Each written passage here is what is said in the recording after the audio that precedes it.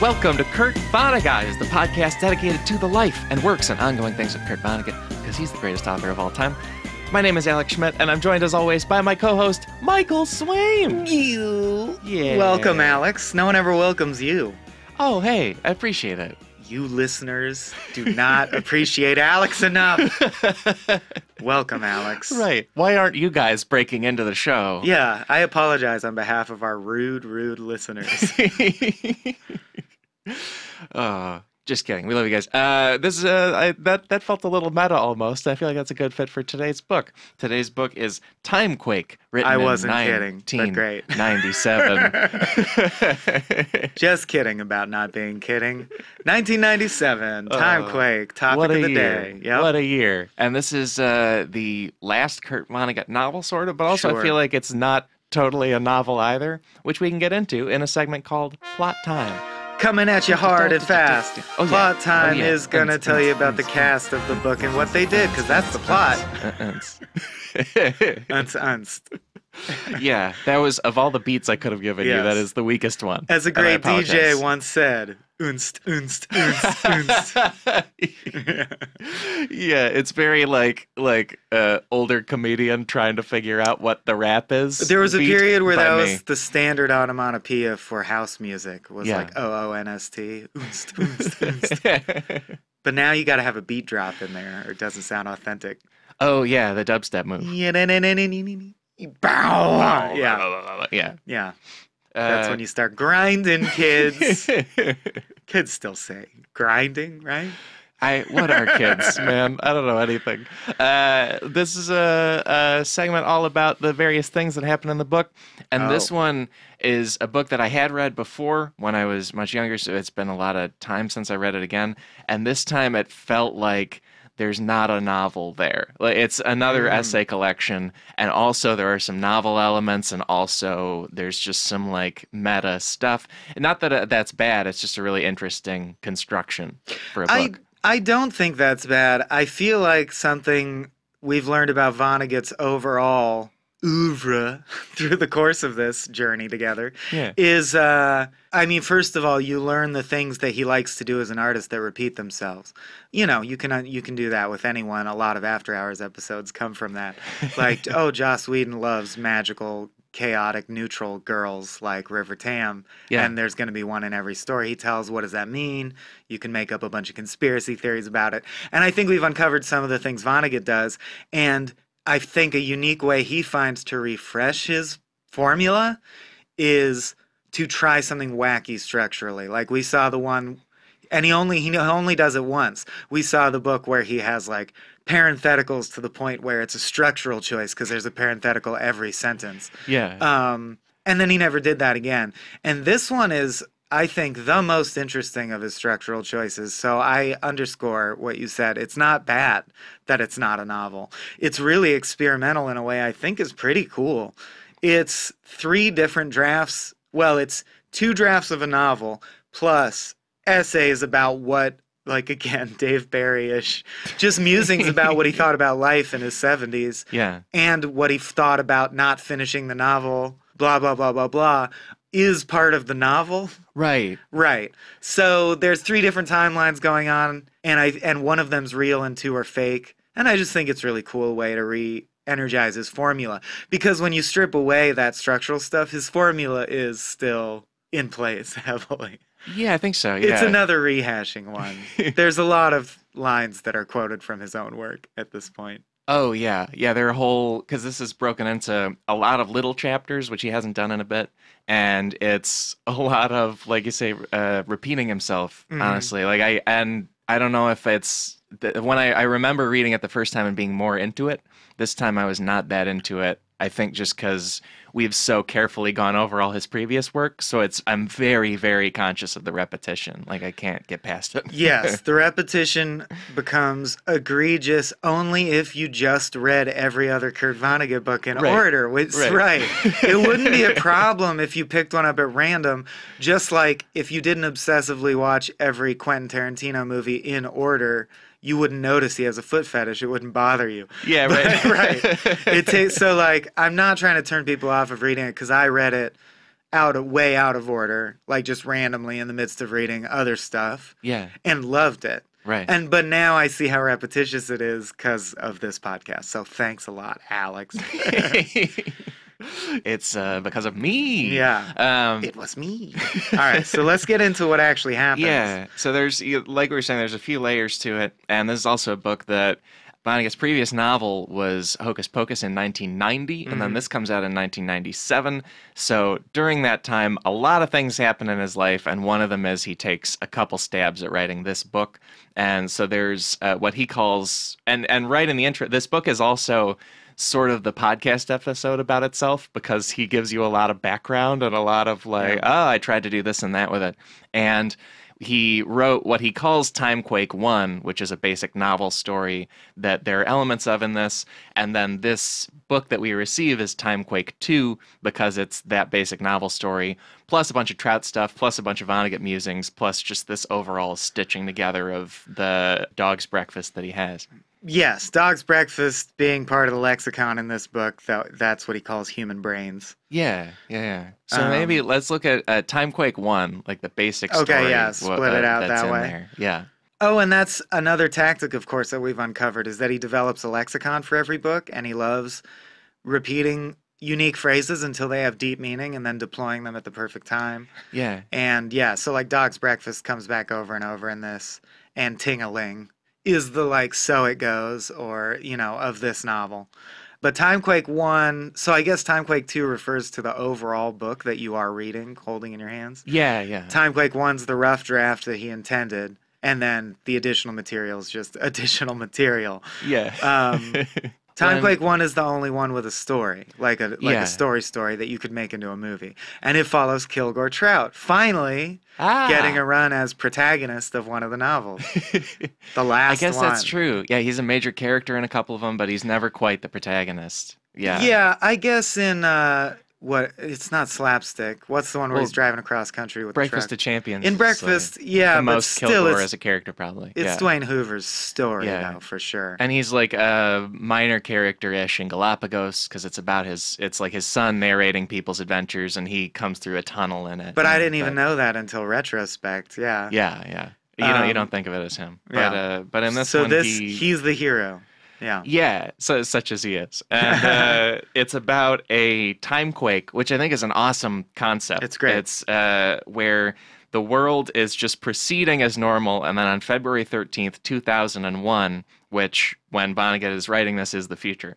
In February 13th, 2001, the universe stops expanding and thinks about doubling back. And so all of time moves back to February 17th, 1991, which is just short of 10 years back. And then from there, everyone has to relive everything they did, just observing it from their own bodies for the almost 10 years, because the universe, as Vonnegut describes it, kind of says, I thought about going back, but never mind, I'm just going to keep going forward. And so time just catches up again with everyone doing everything they did over. So you can't not do what you did before, but you are aware that you're doing it again. Yeah. So it's indistinguishable from, technically, if everyone on the world suddenly had very powerful deja vu for 10 years. Yeah, right. It's indistinguishable. Like, there's no way to tell which is actually happening. But in the book, the narrator, as God, tells you that it's that time skipped back 10 years. So you're trapped in your body, like in Being John Malkovich, just doing this stuff. What I think is funny is I'm pretty sure I found some paradoxes and mistakes and contradictions based on revisions. Like the fact that it's 3 revisions put together. For example, one time and only one time at the clam bake, he refers to Monica Pepper Vonnegut, his wife. Right. But there's no other mention of him having married her, and it's unclear whether he means in real life he's predicting that he will divorce his real life wife Jill and marry a fictional character. Yeah. Or if he accidentally left that in from a previous revision where somehow Vonnegut from Timequake married Monica Pepper, because that doesn't happen in the book. Yeah. So it's like, it's odd. There's also, because he says by definition that he can only write words that he wrote before, right? Because it's a Timequake. So he's going back in time, and the book that you are reading is a book that he's written twice. Yet, in the book, he's describing the Timequake and living through it a second time, which he couldn't have written, if that makes sense, it's a classic time travel paradox. He could not have written a book about going back in time if the definition of time travel is you can't deviate from what you did the first time, because then why was he writing a book about going back in time when he didn't go back in time yet, etc. Yeah. I had to get that out of the way. It's great. It's great, man. Yeah. Well, and because also in past interviews, he's said, like, of course, everything I say is horse shit. And time travel doesn't work. He's aware of that. Yeah. And in the prologue at one point, he says that he messes with because Kurt Vonnegut is a character in the book, too. It's sort of like Breakfast of Champions, where Trout is a character and also Vonnegut is a character. And yet sometimes he's also saying, now cut to me, really me, the real me, writing observations. For example, my older brother Bernie is dying of cancer. And that's true, really true. Now, me, Vonnegut, in the story, interacts with Trout, who is also, let's be honest, Vonnegut. Yeah. And this happens. And you're like, what is real? And he says in the prologue that within this book that you're reading, there's going to be parts where Kurt Vonnegut, is in 2001. There's parts where Kurt Vonnegut is in 2010. And then there's parts where Kurt Vonnegut is in 1996 when he's really writing it. He says that he writes this prologue in November of 1996. Right. And he says, like, I must be nuts is the direct quote. He must be. Like, he's just not even because ironing this you can even out. Subdivide it. The Kurt Vonnegut in 2001 is sometimes a real Kurt Vonnegut writing about the book he's writing, and is sometimes a fictional Kurt Vonnegut who's writing about being trapped in a rerun, which didn't obviously really happen to real Kurt Vonnegut. Right. It's crazy. Yeah. He's nuts. And in the basic story, in the that plot, they tried to make a book, or that he tried to make a book, the Timequake happens, and so everyone catches back up to February 13th, 2001, when it originally happened. And then free will kicks back in, but everyone's gotten used to not having free will for close to 10 years. And so if someone is driving a car, they just keep driving off the road into a river or into a building. In most cases, if someone's flying, the plane tends to just crash because they're just sitting there kind of on autopilot. Not literally. And, unfortunately not. And then Trout, it had been living in a homeless shelter next to the American Academy of Arts and Letters. That is a real place on 155th Street, way up north in Manhattan.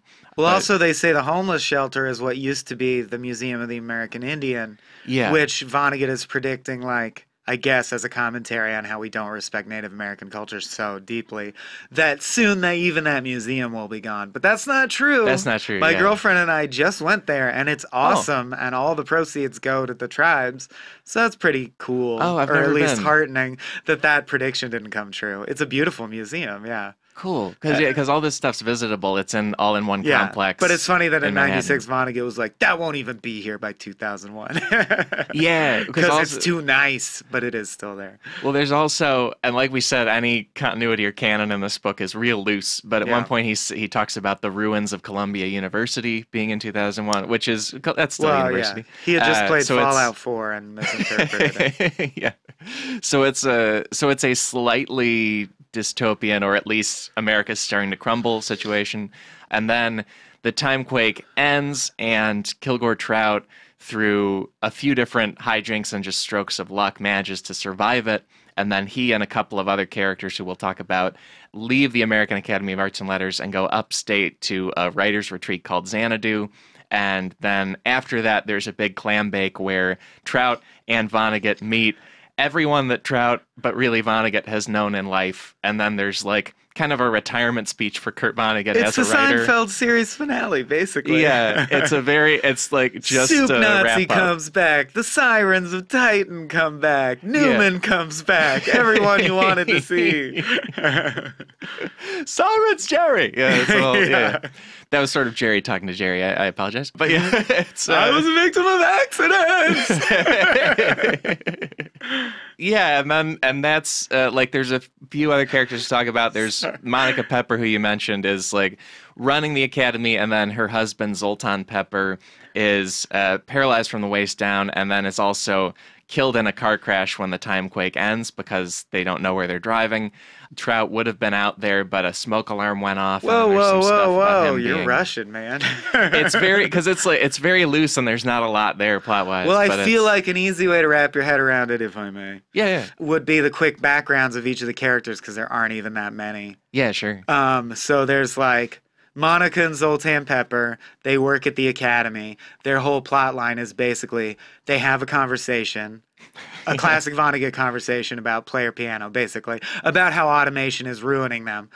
Zoltan just found out that there's a new program that does composes music just as well as him. He was a composer. He's a composer, and you can just use the program to plug in what you want, and it's done. And there's a version of that for architecture and other stuff. And his stuff. older brother committed suicide because he was an architect who got replaced by a program that does architecture. She dove into their pool and accidentally hit him, which paralyzed him from the waist down. And, quote, makes his ding-dong not work. And they talk about that. Then the Timequake happens. They do everything they did for 10 years. Then when the Timequake unhappens, Zoltan is outside ringing the doorbell to try to get in his wheelchair, and a truck hits him, as Alex said. And Monica interacts with Trout and helps save the neighborhood. Boom. Reset. Dudley. Dudley is a guard at the Institute of Arts and Letters. His plot line is he was, and I think this is good social commentary, he's an innocent person who was nevertheless convicted for the rape and murder of a young girl and spent like 8 years in jail before he was exonerated by DNA evidence. Now he's a guard at this place. He sees through the peephole that Trout always throws his short stories as soon as they're done. He throws them in a garbage can. Yeah. And because he sees this happen over and over, he thinks they must be like a sign from God, who he found in jail. He discovered Jesus. He reads one of Trout's short stories out of the garbage can. Then, boom, Timequake hits. He goes back and has to relive being in prison for a crime he didn't commit, finding Jesus again, going on talk shows, becoming a guard at this place. When the Timequake unhappens, he's there guarding the place, but he doesn't unfreeze because he has, which Alex alluded to, what has become a global phenomenon, post-Timequake apathy, which is a unwillingness to unfreeze either because you're so used to not having to make decisions or you don't want to start again because it seems scary now after 10 years of autopilot. Yeah. Trout comes in, manages to rouse him. He joins the group who helps save the community. And by save the community, we just mean they go around and round people up and wake them up and make them stop, and tend to the wounded and shit. But because Trout was the first person in America able to do that, he's like a national hero. Yeah, because he says a line which is one of the most famous lines in the book, one of the best parts, which is, "You were sick, but now you're well, and there's work to do." Yes, and Trout says that to Dudley Prince, motto. And Dudley's like, "Oh, I get it," and he says it to a couple people, and they say it to a couple people, and it becomes known as Kilgore's Creed because it's sort of a mantra that wakes people up again. And it was eventually broadcast on national news, and that's how they got most people to wake up. Yeah, because he first tried saying, "The Timequake's over, you have free will," and that's too abstract. So then to Dudley, he was like, "You had a brain fever that made you crazy, but you're out of the coma now," and that he was like, "Oh, okay." Like he could buy it. So then he generalized that to, "Now you go out and just tell people they've been sick, but it's over now. And a bunch of people are hurt, so we have to help them." And that got generalized to what Alex just said, blah, blah, blah, blah, blah. Yeah. Boom, reset. The only other character I think to talk about is Trout himself, who is a bum who writes a bunch of short stories and throws them away. Then the Timequake happens. He doesn't give a shit because he already thought life was a crock of shit and free will was an illusion. So when free will is reinstated, he rolls with it really easily, goes around, is a good Samaritan, helps people, wakes up other people, expands the community, extended family, Vonnegut trope, and helps save people. As Alex said, society's crumbling, so they all go to a clam bake to have a nice break. I think it's important to note that the clam bake is a cast party for a production of a play about Abraham Lincoln, which from a very early draft of Timequake, there was this whole convoluted plot where John Wilkes Booth sires an illegitimate son with one of Lincoln's daughters who ends up, so that a descendant of Booth ends up playing Lincoln in a play. It doesn't matter. Trout gives a bunch of nice speeches at the clam bake. Everyone recognizes Trout as a talented writer and great man for the first time in his whole bitter life as a bum. He dies. The end. I think that's the whole plot. Yeah, that was great. Great. Yeah, All right. And it is really interesting that he almost went down that blind alley of like a bunch of Booth Lincoln stuff, like John Wilkes Booth and Abraham Lincoln, and like, oh, somehow Booth's descendants play Lincoln in a play, but who knew? And like, oh, what a country, you know? I don't like hate it or anything. It just wouldn't have made any sense. Oh, and in there we get, because it's so digressive that it's just like little vignettes. So that's why the plot's so simple, and yet the book is book length. But mixed in there, we get the most Trout stories ever that are fully fleshed out. Well, plus, like you just said, descriptions of directions the book could have gone that he didn't do. Yeah. It's like, so it becomes very confusing. There are multiple endings that you know, and then one that he deems like, but this one really happened.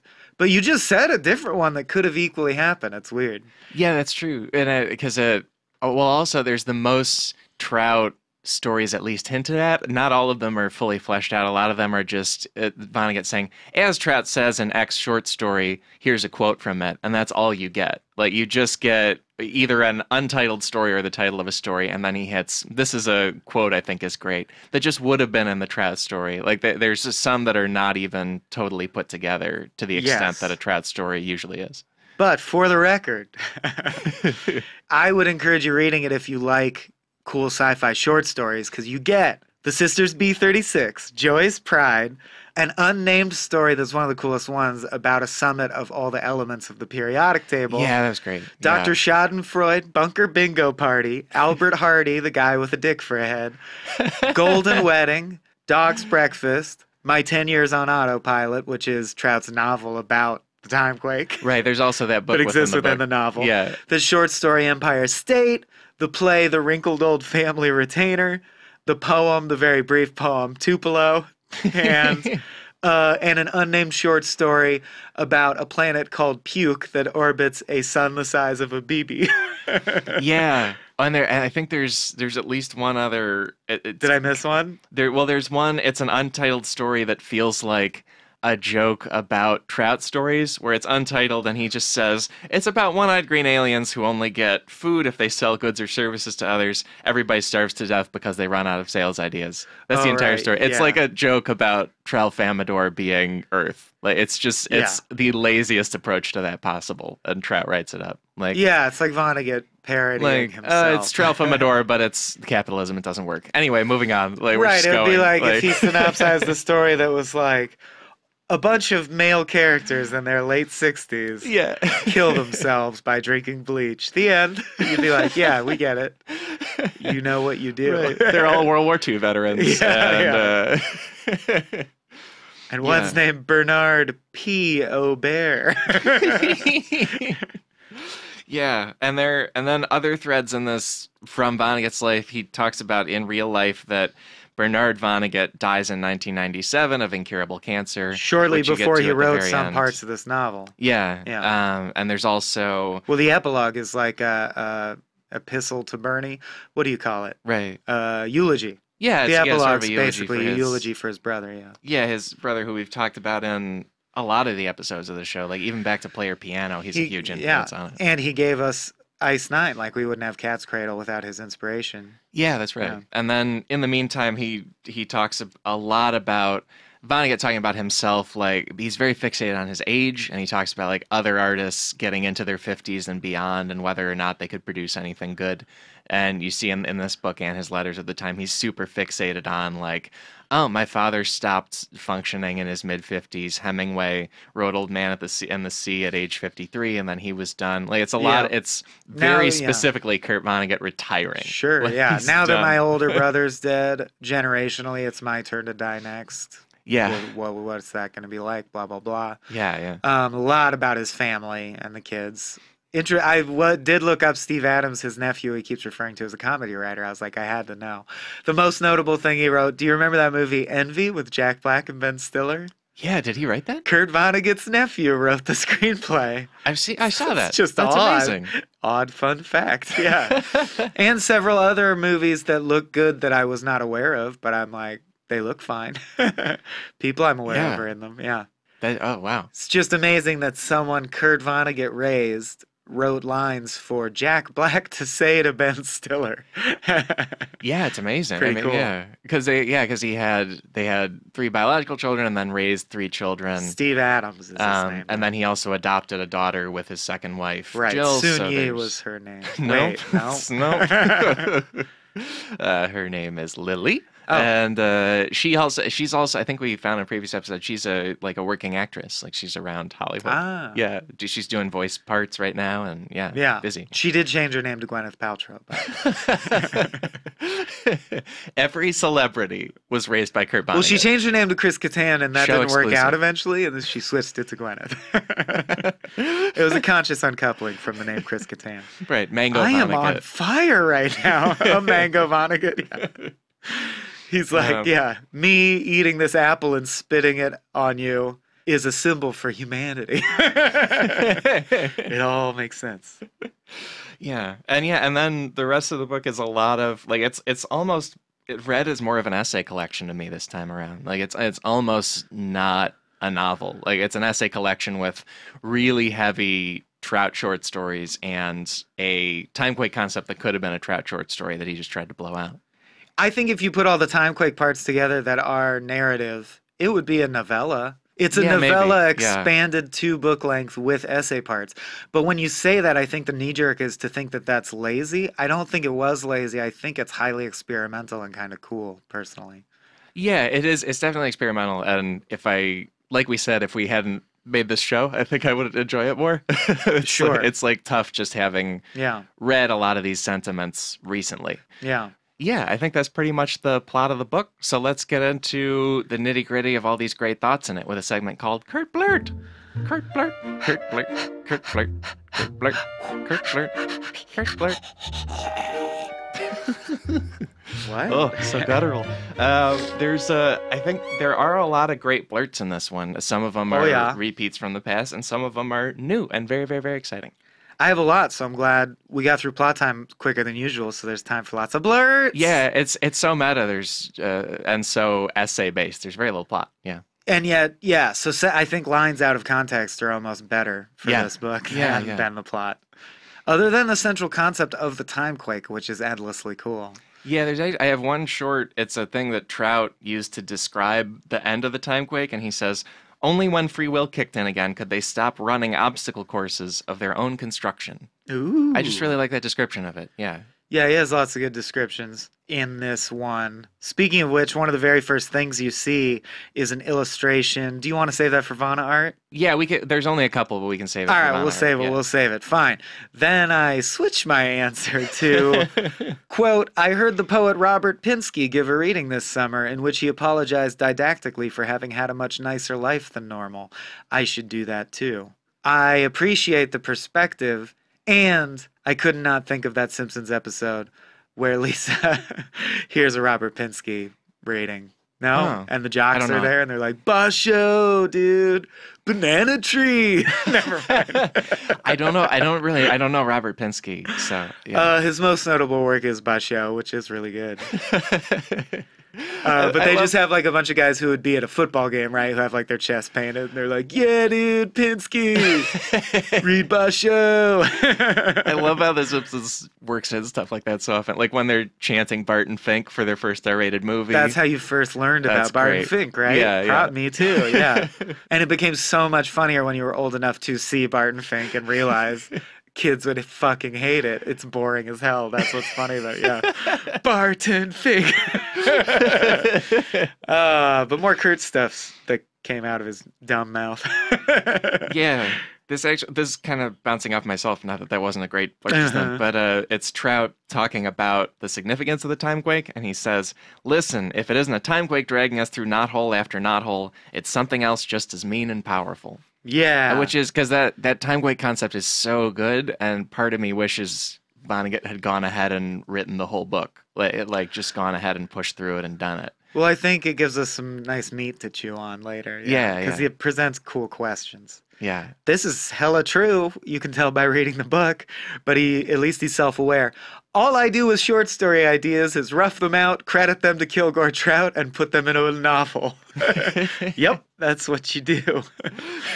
I love he's it. so direct about it. It's great. Yeah. I believe it's come up in previous ones, but he does that quote of Mark Vonnegut, his son, Kurt Vonnegut's son. He says, "We are here to help each other get through this thing, whatever it is." Repeat. Yep.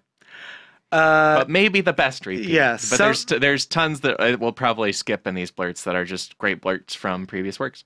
Yeah, it doesn't lessen the like magnitude of the insight. Yeah. It's just technically true that he said it before in a different book. Yeah. Which I don't take issue with because there are things that are important enough that they bear repeating, unlike a lot of shit we repeat. I think repeating important epiphanies like Kurt's is more important than like remaking it, for example. You know, so repetition's okay sometimes. Repetition is my job. My job. Being repetitive. Never mind. Simpsons again. But he says this could be said of Trout's writing and mine. If I'd wasted my time creating characters, I would never have gotten around to calling attention to things that really matter. Irresistible forces of nature, cruel inventions, and cockamamie ideals and governments and economies that make heroes and heroines alike feel like something the cat drug in. Yeah. And I like that. It's a core Kurt sentiment. But I think it explains a lot of his writing and a lot of the writing of a particular... So we were talking last time or the time before about elephant art versus termite art briefly. Yeah, right. Or formalists versus like contentists. I forget the real name. But he even has a whole section in this where he calls it swoopers versus bashers. And I just think it's... Cool. Yeah, but he basically elucidates the same thing, which is... And he puts a really great spin on it in this section, which is there are people who want to tell stories, the end. Some people who want to tell stories are on the side of the spectrum where they think life is so interesting in and of itself that they just want to hold up a mirror to what they observe and report on it. And they think Stranger Things 2 is really interesting because all they need is these fully fleshed kids having problems in their lives. Yeah. Then there's writers like Kurt Vonnegut and fucking me. I'm going to get hate for this. You already know where it's going. Who are like, the characters are already fictional, so who gives a fuck about convincing you that they're like really your friends so that you cry when someone dies in the story? Who gives a fuck? They're fictional. You know they're fictional. The only thing you can get out of this is what the underlying meaning I was trying to get across is about actual issues and thoughts, like the abstract space of thought and idea. That's what telling stories is supposed to be about. And by that rubric, Stranger Things 2's fucking boring because nothing happens and it's not about anything.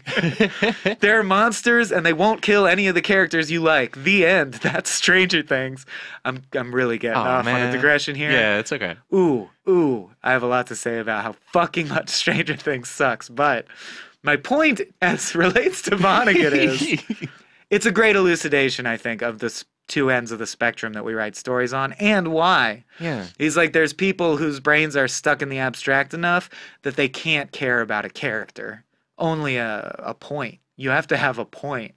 Yeah, right. Well, and isn't there another element of the elephant versus termite thing where it's like, elephant writing, you try to do the best work within the medium as it exists, and then termite art, you try to make a new medium, like break it down and generate something new. Although I think I misled you and our audience, so I'm glad you brought this up. I switched them. Oh, really? Abe Epperson, who is the one I learned that from in film, because he learned it in film school, corrected me. I was thinking like, anyway, the real way to remember it oh, no. is elephant, you're talking about the elephant in the room. A point, like a point or a message. Okay. Termites, you're just chewing through the wood. So like in Game of Thrones, well then what happens? Oh, well, you don't ask what does it mean that Jaime Lannister fucks his sister and gets his hand chopped off. You're just like, I like him, so I'm sad when he gets his hand chopped off. And I don't like when he fucks his sister because it makes me feel weird, but then he's kind of nice. You're just like chewing through what happens next, what happens next. Right. Does that make sense? Yeah. It doesn't. Well, and also that Game of Thrones isn't innovating, like it's continuing to tell the story. It's slaying content as hard as it can. The story is the thing, and that's it. And whereas elephant art is you're either talking about the elephant in the room, like gun control or abortion rights or whatever your point is, or the elephant in the room is I'm going to take something you took for granted about movies or whatever the medium is, and my main point is look how I swapped that thing with something else. Yeah. Like Memento. It's fucking backwards, bitches. That's the elephant in the room. The movie's obviously about that. Yeah. Yeah, and this book, Timequake, is the most that of any Vonnegut novel, I think. Like, even for Vonnegut, where it's so meta and so intertextual, he's blowing that out to the point where it's kind of not even a novel now. The characters are not characters. You get it? Novels, who cares? Like, the point is the point, and here's the points. And I think that's defensible. I'm just saying, he's saying... Yeah, the characters are characters, and you can't say I'm a bad writer because my characters aren't fully fleshed out, because that was my choice. Right. If my goal was to, like, write Game of Thrones and the characters were flat and shitty, then I'm a bad writer. But I'm not trying to do that, so fuck off. That's how I interpreted it. Yeah, it's really interesting. Yeah, because, I mean, he does liken literature critics to the sharks from The Old Man in the Sea, who tear away at a beautiful marlin and make an old man want to die. Like, so that's how he thinks of critics. So I think he was defensive of his style. And that is a lot of people's reading of The Old Man in the Sea, which before Ernest Hemingway wrote The Old Man in the Sea, he wrote a book called Across the River and Into the Trees, which critics savaged, apparently. Considered his crummiest novel. Yeah, and so he took that very personally, and then in writing The Old Man in the Sea, a lot of people have read it as Hemingway making a statement about his whole career, and also, like, the marlin that gets eaten by sharks is his previous book that people treated poorly. Like, you try so hard to make a beautiful thing and no one cares. Yeah. They don't appreciate me enough. I'm Ernest Hemingway. Wah, wah, wah. I think Nick Drake had more of a claim to that throne than Hemingway. Anyway. Yeah, I so prefer his short stories to all his novels. Well, like, also especially the Nick Adams stuff is like Van Gogh, dude. Yeah, I don't know. great. Hemingway was thoroughly appreciated in his lifetime. Yeah, big time. Yeah, he got lots of good shit out of it. Yeah, he lived to win a Nobel Prize. Yeah. So like, he was fun. Yeah. Yeah. You also the blurt you mentioned before involved the feeling something like the cat drug in that concept, and that's sort of a mantra in this book and really works. I think it's really great. It's part of the lexicon for sure. There's another blurt in it is he's talking about George Bernard Shaw, because also this book Vonnegut talks a lot about other authors and his heroes. Yeah, and heroes of his. Yeah, and he talks about George Bernard Shaw is told by the City of London that Shaw will win an award, and Shaw replies that I've already given myself the award. Haha. And then Vonnegut says, I would have accepted it. I would have recognized the opportunity for a world-class joke, but would never allow myself to be funny at the cost of making somebody else feel like something the cat drug in. Line break.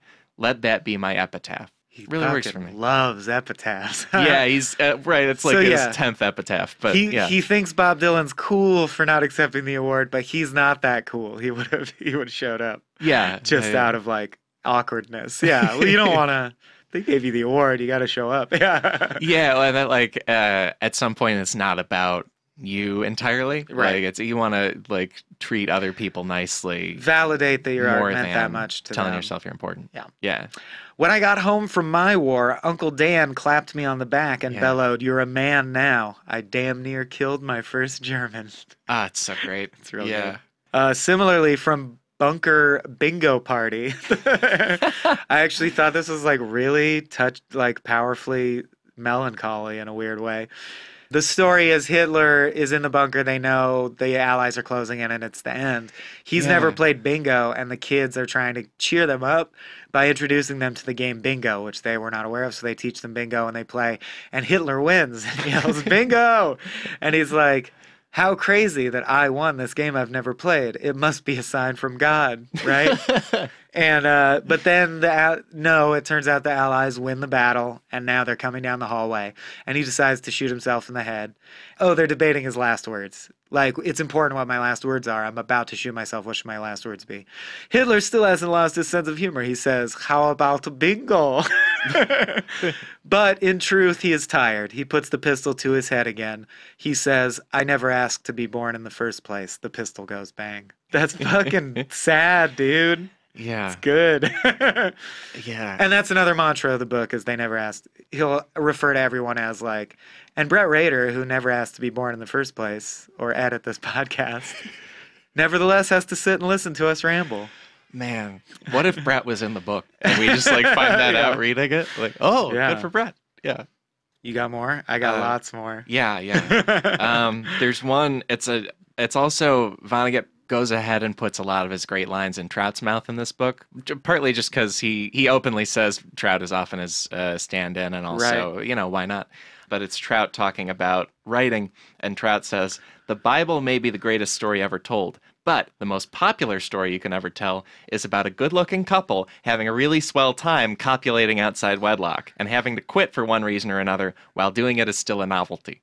Which he describes all of Ernest Hemingway's books as. Also, he's like, that's basically the plot of every Ernest Hemingway book. Yeah, yeah. It's like, I was fucking this really young, beautiful, innocent woman. It made me feel alive. Yeah. Then she died. So now I just stare out to sea. You're like, that's the life, man. No responsibility. Just imagine your spouse as a perfect ghost who never ages. Yeah. Just a nurse after a war. Right. And, just an accessory to you. It's fine that her life was lost. How does it fit into your life? Yeah. Ting-a-ling. Yeah. Well, and later in this book, Kurt Vonnegut complains about television, which is the thing he loves to do. But I feel like that story style also applies big time to almost all of TV and movies and soap operas. And, they're just all about couples being frustrated. Sure. Yeah. Joan Didion has a great short story about story structure. I forget what it's called, so I won't recommend it. But it's just it's like a choose your own adventure of every possible plot line that can happen. And just like John and Jill exist. Go to A if you want it to be a romance or whatever. And you always end up at the end, which is they die, they die, they die, they die, they die. Oh, that's awesome. It's cool, yeah. All right, quote, when I sent him, my friend Ed Muir, a letter about my case of writer's block, he made it look like a poem and returned it, which was just neat. Yeah.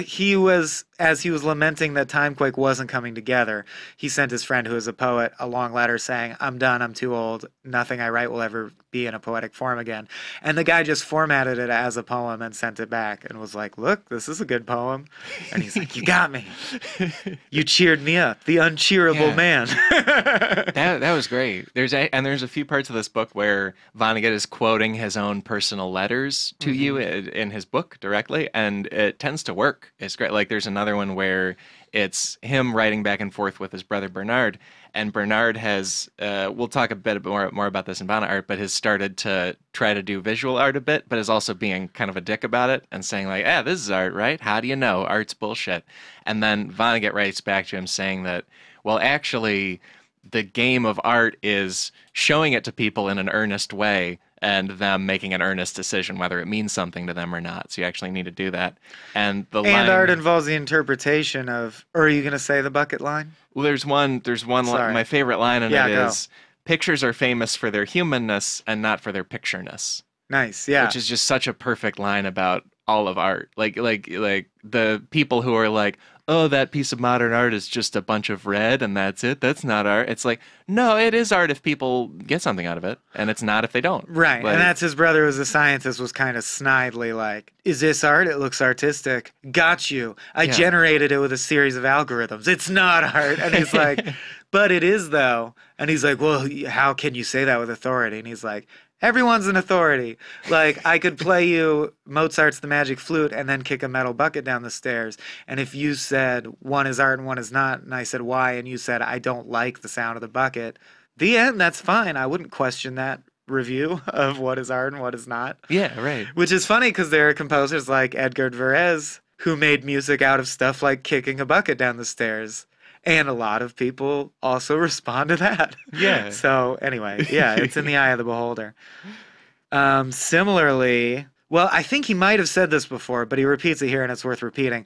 Artists are people who say, I can't fix my country or my state or my city or even my marriage, but by golly, I can make this square of canvas or these 12 bars of music or whatever exactly what they ought to be.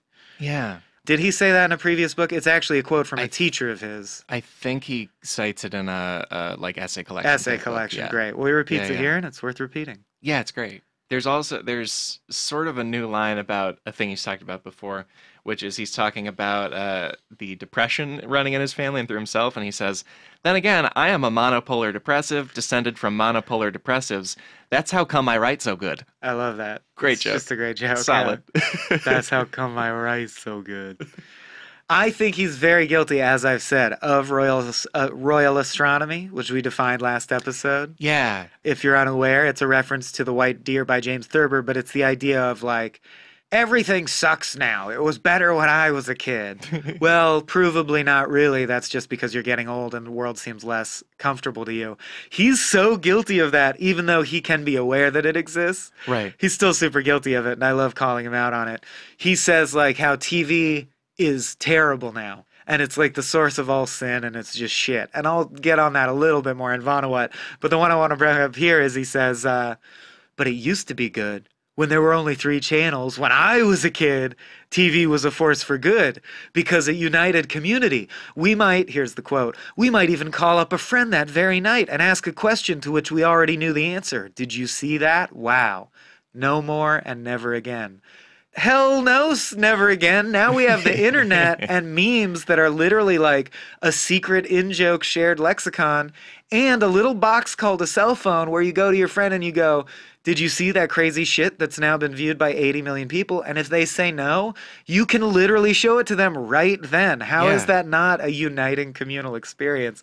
Yeah. So I just think and he mentions, quote, the information superhighway. I love that at the end of his life it did exist, so he is like vaguely aware of it. Oh yeah, like he mentions surfing the information superhighway in a part, and I just think it's so natural and funny that even Kurt Vonnegut viewed it with suspicion and is like, the internet, sure, these kids are getting together in these damn chat rooms, but I bet it's bad. It used to be good because you'd talk around the water cooler about the thing you saw last night, and now you text about a meme. I don't like it. And you're like, it's the same. It's just a different packaging. It's the same. No, it's a good call because it is at once much less of a universal culture that we all know about and much more of one. Because like you say, our attention is much more spread out among a lot of different things, but also we can all gather around a thing instantly. Yeah. We can all just go look at it right now. I do think a trend is things are faster and faster and faster, and your life is fuller and fuller and fuller of more different components, like going through thousands of years of human history. But we'll never not want to be connected in communities of some fashion. Yeah. I just think when the internet was first invented, there were all these dystopian stories where like everyone looks at their phone so much during meals that now no one has a soul. And I'm like, it won't go that far, guys. I'm not scared of that. Yeah. Yes, people look at their phone on the bus now instead of talking to a stranger. I don't think that's a huge loss. You know, I still talk to my friends. Well, I also, because there is that meme of, it's not a specific meme, but that concept of people being like, yeah, people used to talk on transportation and now they're just all up in their phones. And there's a great cartoon I saw where they draw a bunch of people on their phones and then just show their screens where it's like, hey, I love you, Mom. Or like, we're all going to go meet up later. What do you think they're doing on their phones? Instead of killing time doing small talk with a stranger you'll never see again, they're engaging their community. Right, they're like using it to talk for the most part. Yeah. There's also, this is one of the few where when Kurt's being a Luddite about tech or about community spreading out, I do agree with one part of it in a big way where he says that like TV used to be a couple of channels with very richly constructed dramas on them, and now it's a billion cable channels with a bunch of crap on them. And like, yeah, he's right. Like there were like these masterful Playhouse things on TV, and now it's just a slew of a bunch of different things. But there's still everything you want exists if you buy the right cable package. Or yes. I guess that's true. Yeah. At a certain point, there were only 4 books, and only rich people owned them. Is it bad that there's 1 million books now? What's the difference? Right. Yeah, there was a point where all popular culture was driven by Bible only references. The Bible. Yeah. Like, is that better? It's not great. And if you think it is, call in, because we'd love to speak with you. Yeah, if you think it is, you probably have not moved on to also read the works of Kurt Vonnegut. So, so sorry we're missing you. Yeah. Quote, we serve as well we can the highest abstraction of which we have some understanding, which is our community. Yeah. I thought he finally summed up in a really great way what secular humanism is. It's saying we don't know if God exists or doesn't exist, so we will do the best to better the most noble thing we are aware definitely exists, which is the community. And like the interconnectedness of every living thing on earth obviously exists and impact each other, and we know that, so we'll serve that. I thought that was great. Yeah, really. Yeah, it's a great, because Yeah, there's so many arguments for humanism being very human and being very interconnecting. That's a great way to put it. This is one about also just how we handle things. It gives it to Trout. In real life, as in grand opera, arias only make hopeless situations worse. Sort of a great way to put, like, don't, what my partner calls fitfo, like, don't freak the fuck out. Just like, when things go wrong, you roll with it. Yeah. Yeah. Or in that sunscreen speech, often misattributed to Vonnegut, don't worry about your problems or worry, but know that worrying helps as much as chewing bubblegum or whatever. Yeah, yeah. Vonnegut didn't write it, so I don't have to quote it correctly. Yeah, Mary Schmidt. Oh, is that? Wow, good memory. She writes for the Chicago Sun-Times, and so I read her a lot. Funny that it was harder for you to remember Chicago Sun-Times than Mary Schmidt. We had that in the trib, but I always, yeah. Quote, I like to sleep. I see no need up in the sky for more torture chambers and bingo games. That's about how he hopes there isn't an afterlife. That's great. I got distracted by Mary Schmidt wrote for the trib, actually. I messed that up. Oh, fine. Sorry. Don't even care. Quote, I was feeling then as I feel now, like whalers Herman Melville described, who didn't talk anymore. They had simply said absolutely everything they could ever say. About writer's block. Yeah, it was great. Yeah. I define a saint as a person who behaves decently in an indecent society. Nice. Yeah. Humanists, by and large educated, comfortably middle-class persons with rewarding lives like mine, find rapture enough in secular knowledge and hope. Most people can't. And that's his explanation about why he thinks he could never believe in religion as it's depicted, meaning miracles happen and there's a force that cares about you and knows everything and there was a snake or whatever.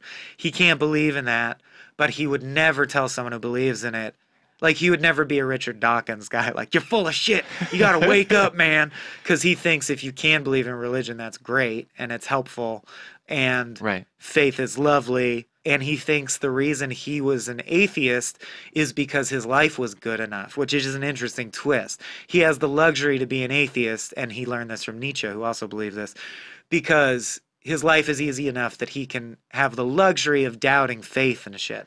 Whereas people with truly terrible lives keep God or whatever their religious belief is at the core of their life, because what the fuck else, like, what are they supposed to admit to themselves? That they're just unlucky and life is unfair and their life will suck no matter what, and they probably will never get out of this hole or whatever, just because, like, so it's okay. Anyway, what I realized is, I think despair, the kind of despair he has throughout of his books, is a similar luxury. He posits in this book that he's kind of surprised that, here's my point. Reading all of his books in a row has really depressed me and, like, legitimately made me consider suicide as less of a sin or trespass or scary thing, as more of like, oh, well, if Vonnegut thought it was a valid choice someone could make, how is it not? Like, it's an option on the table. And oh man, but it's not. But it is. No. I mean, it is.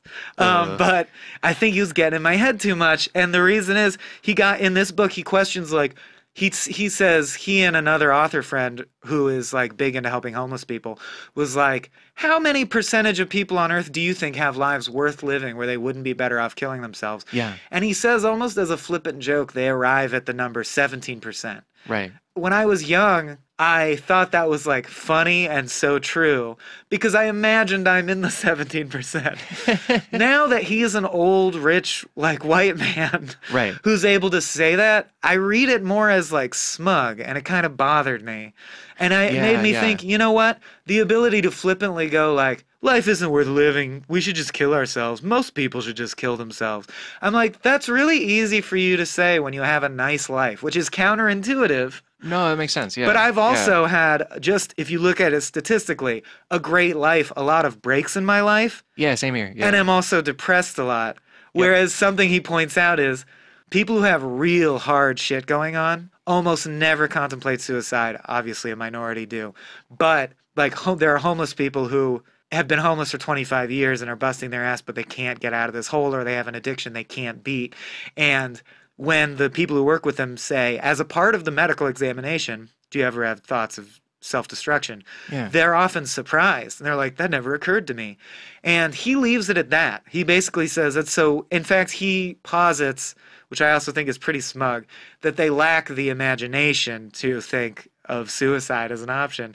And I actually it cheered me up that people who are undergoing real shit, I'm like, actually, I think it's that if you really have real tough challenges, you're probably so focused on, I got to solve this challenge. I need the next meal. I need housing. Or if this is where you're at in life, I need the next hit, whatever, like your challenge is. Or the voices in my head are like trying to get me to like do crimes and I try to resist. Yeah. Like whatever your real shit is, it keeps you focused on real shit. And I do think it's easy to be depressed when your life is fine in a weird way. Yeah, no, I get what you're, well, and also when you said like he's not a Richard Dawkins type where he's saying religion is like a sickness or an evil or something. He's doing like the other asshole atheist thing where he's like, yes, religion is fine for you, the hoi polloi who are too smart to struggling and weak, sure. Yes. You know, like there is, I think he means to come at it from a compassionate place, but there's a reading of it where he's being an asshole. Like he's like, oh yeah, the catnip for you dummies, sure. Like, yeah. this podcast was a real journey to me into like a person who I feel is a kindred spirit who says things that seem so true to me, was so depressed most of the time and tried to commit suicide. How do I not just think he's right and I should just do what he said? And this book helped bring me out of it, or at least realize he's just human also, and he's sharing his point of view, and you don't have to just imbibe it completely. Yeah, well, because also there might be, as you're talking about this stuff, I'm realizing there might be some kind of argument where not only is he sort of a tourist of a truly sad life because he's not having all these terrible things happen to him that the homeless and others have, but he also is sort of a tourist of what suicide would actually mean because he attempted it and was just fine. You know, like there's not really a way where there would be an equivalent, but like somebody that's like, there's not a version of somebody who's like, I really lived suicide because I'm dead now. You know, like no one's alive to say that. Here's what I think. But Vonnegut didn't totally have the suicide experience. You know what I mean? Like no one is alive who has, but you know what I mean? I don't know if that totally makes sense. I was just distracted by a theological question. Is Jesus considered to have committed suicide since God is in everyone? Oh, I have no idea. And then he would have been someone who committed suicide and commented on it after the fact. But that's neither here nor there. That's so far above my pay grade. Good digression. No, that's great. Yeah, but it is.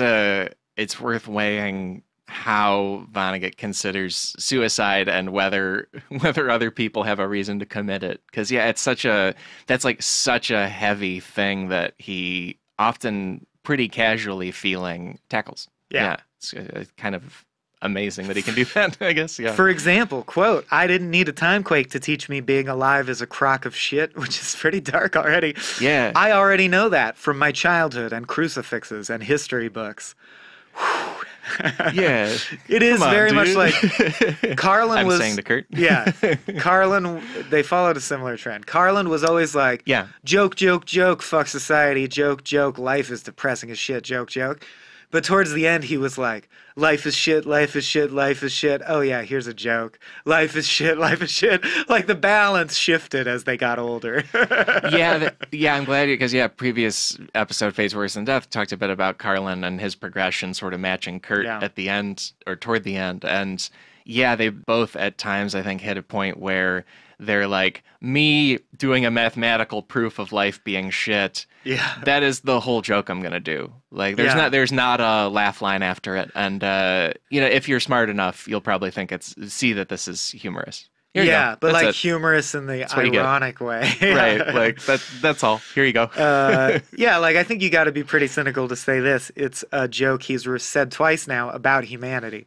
What is the white stuff in bird poop? Answer, that is bird poop too, which I take to mean... I really like that just as a joke. Like, it's just pure formatting. It's fun. I think it harkens back to Mother Night. Like, you don't have virtuous insides. Our favorite myth to tell ourselves is that even though humans rape and kill and molest children and have wars, we have a soul that's this indestructible good thing, and everyone has that deep down. Yeah. No, he doesn't. And the joke is basically, no, you don't. Humans are exactly as shitty as they seem to be. Their inside is shit as well. Oh, yeah. Yeah, the symbolic weight of it is pretty heavy, yeah. We were talking about religion just then before. This is a blurt about that a bit, where Vonnegut says, The basis of any great advertisement is a credible promise. Jesus promised better times in an afterlife. Trout was promising the same thing in the here and now. When he's talking about Trout getting people out of the quake and in the actual novel bit. Yeah. And you want to put the best lines in Trout's mouth because that's how you catch fish. Put a line in a... All right. Quote, why throw money at problems? That is what money is for. Yeah. Should the nation's wealth be redistributed? It has been and continues to be redistributed to a few people in a manner strikingly unhelpful. Yeah. True that. Snaps. Yeah. There's also another class thing, sort of. Vonnegut says, listen, a Harvard education from my Uncle Alex wasn't the trophy of a micromanaged Darwinian victory over others that it is today. And he's talked about that real thing a few times in his essays where his Uncle Alex went to Harvard before it was what it is now. It was just the family had some money and he wanted to be educated and they just sent him there, and then he came back and became an insurance salesman. Yeah. But it isn't the thing where you go to Harvard and then become president, you know. Not that there were presidents coming out of Harvard for a long time, but anyway. But it was like a sign of the aristocracy, which is not anything anymore as much. Yeah. I mean, it is, but it's solely how much money you got in your bank account. No one cares about like the letters after your name. Yeah, exactly. Quote, I believe in original sin. I also believe in original virtue. Look around. Yeah. A little less cynical than I like that.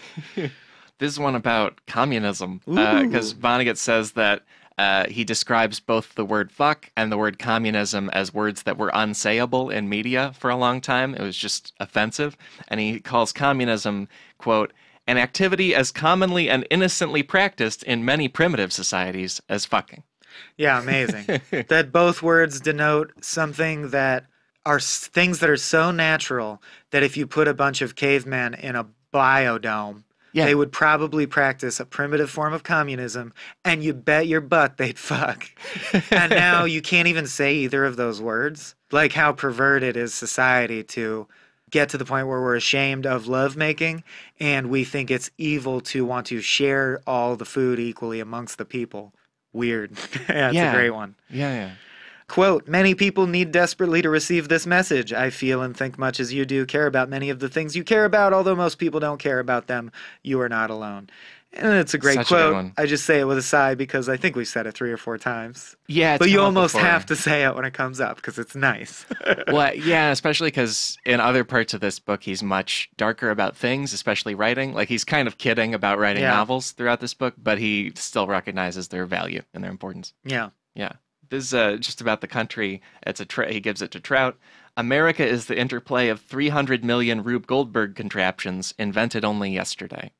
And I love that. I had that line as well because he talks about, he explains what a Rube Goldberg machine, which is like a cartoonishly absurd, overly complicated device used to like open a window or something or make toast.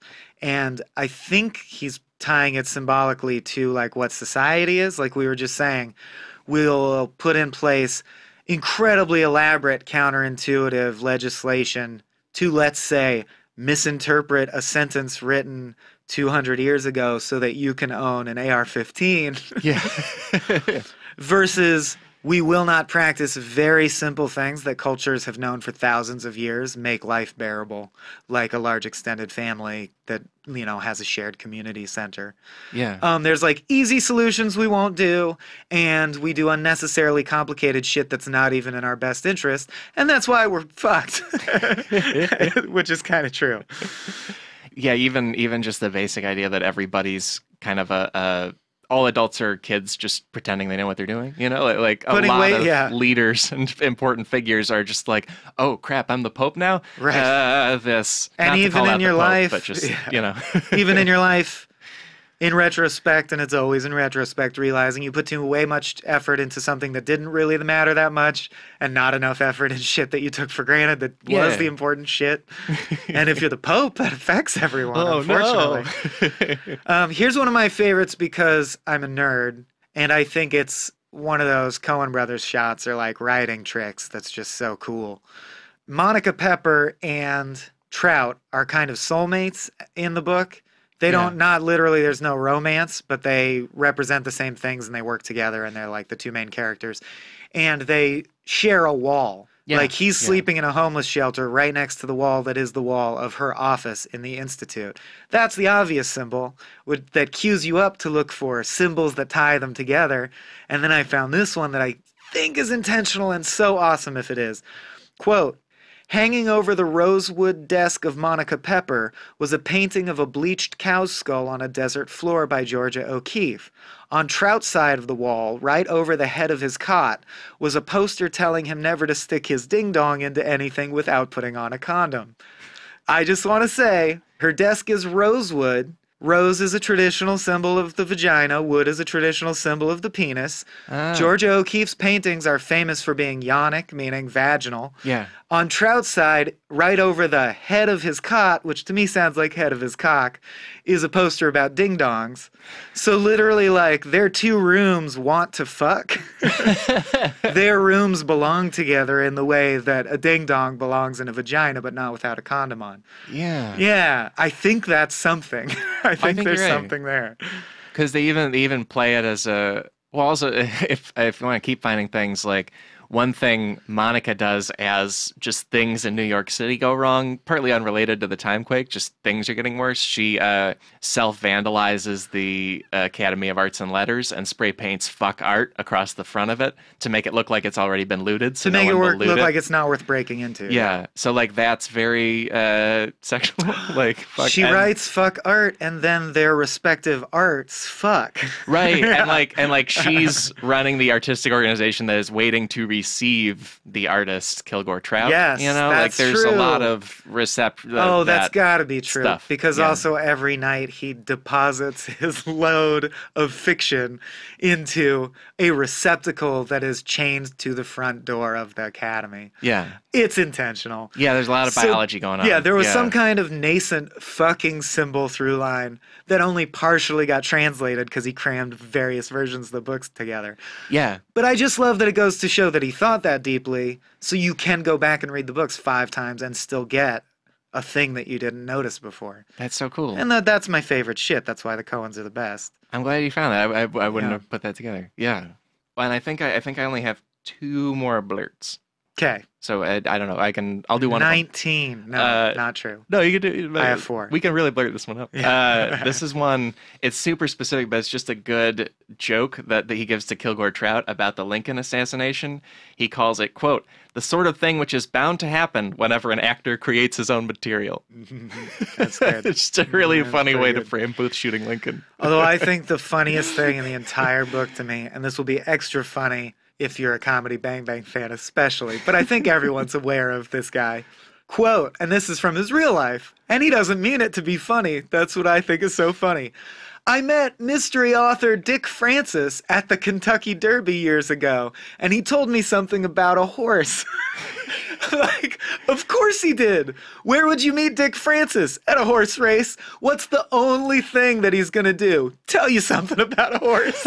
Like, when you're going to see a man about a horse, the man is Dick Francis. Do you know Dick Francis? No. He is like a jockey who retired to write mystery novels and wrote like in Comedy Bang Bang? 85 mystery novels. No, in real life. Oh. But every mystery novel features a horse-related crime that takes place at a horse track. And it's insane. Every cover is just a picture of a horse. And the titles are all really dumb. They're like these broad, shitty mystery novels where there's always a horse detective employed by a racetrack to find out what happened because there was a horse crime. So I'm like, of course you met him A, at the Kentucky Derby, and B, he was like, literally his quote is saying like, you know, life's kind of like a horse. You're like, of course, Dick Francis. Of course it's like a horse. That's all. What an over-specialized person. That's amazing. I love him. Look up Dick Francis. His whole life is horse-related. There's nothing he did. It was like, he was born on horseback and became a jockey who later did horse crimes and then wrote about horse crimes. Like, he was killed by a horse and buried alive inside a horse. Oh, Dickie boy. That's so like, I'm thinking of The Office when Michael Scott creates his character like Agent Michael Scarn. He's like also a paper salesman or whatever. Yeah, great. Like, no, there's just a running joke in Comedy Bang Bang that Scott Aukerman believes Dick Francis was a horse, like in disguise. That's a good bit. Yeah. Trying to get horse agendas out into the world. God, I can't wait to dive down that rabbit hole. This is gonna be great. I can do my last one is partly it's from the epilogue. It's from the very end of the book, and this is one of the rare novels where I feel like the last page or two really helped pay it off for me a lot more. And the quote is just, "I was the baby of the family. Now I don't have anybody to show off for anymore." And it just adds a whole nother, because he, in the epilogue, really focuses on Bernard Vonnegut dying, and throughout the rest of the book has been talking about people his around sister him and dying. His mother, yeah. And the book really plays as a funeral for his writing and himself, and like it is a lot more human to me reading the very ending of it and realizing like, oh, he thinks he's like dead. Like, wow. Which is funny about the Royal Astronomy. I think in that light, it's pretty smug that at the end of the book he says, "We wept not only for the death of Lincoln, but the death of American eloquence." Yeah. And the implication is because he's retiring from writing. Right. That's the epitaph on American eloquence. Like, writing's done now. And he also posits that, he goes, 1,000 years ago, almost no one could read. Like, Cleopatra couldn't read. And he goes, 20 years, that'll be true again. And I'm like, we're not going to stop reading books just because you died, Kurt Vonnegut. You were the best author of all time.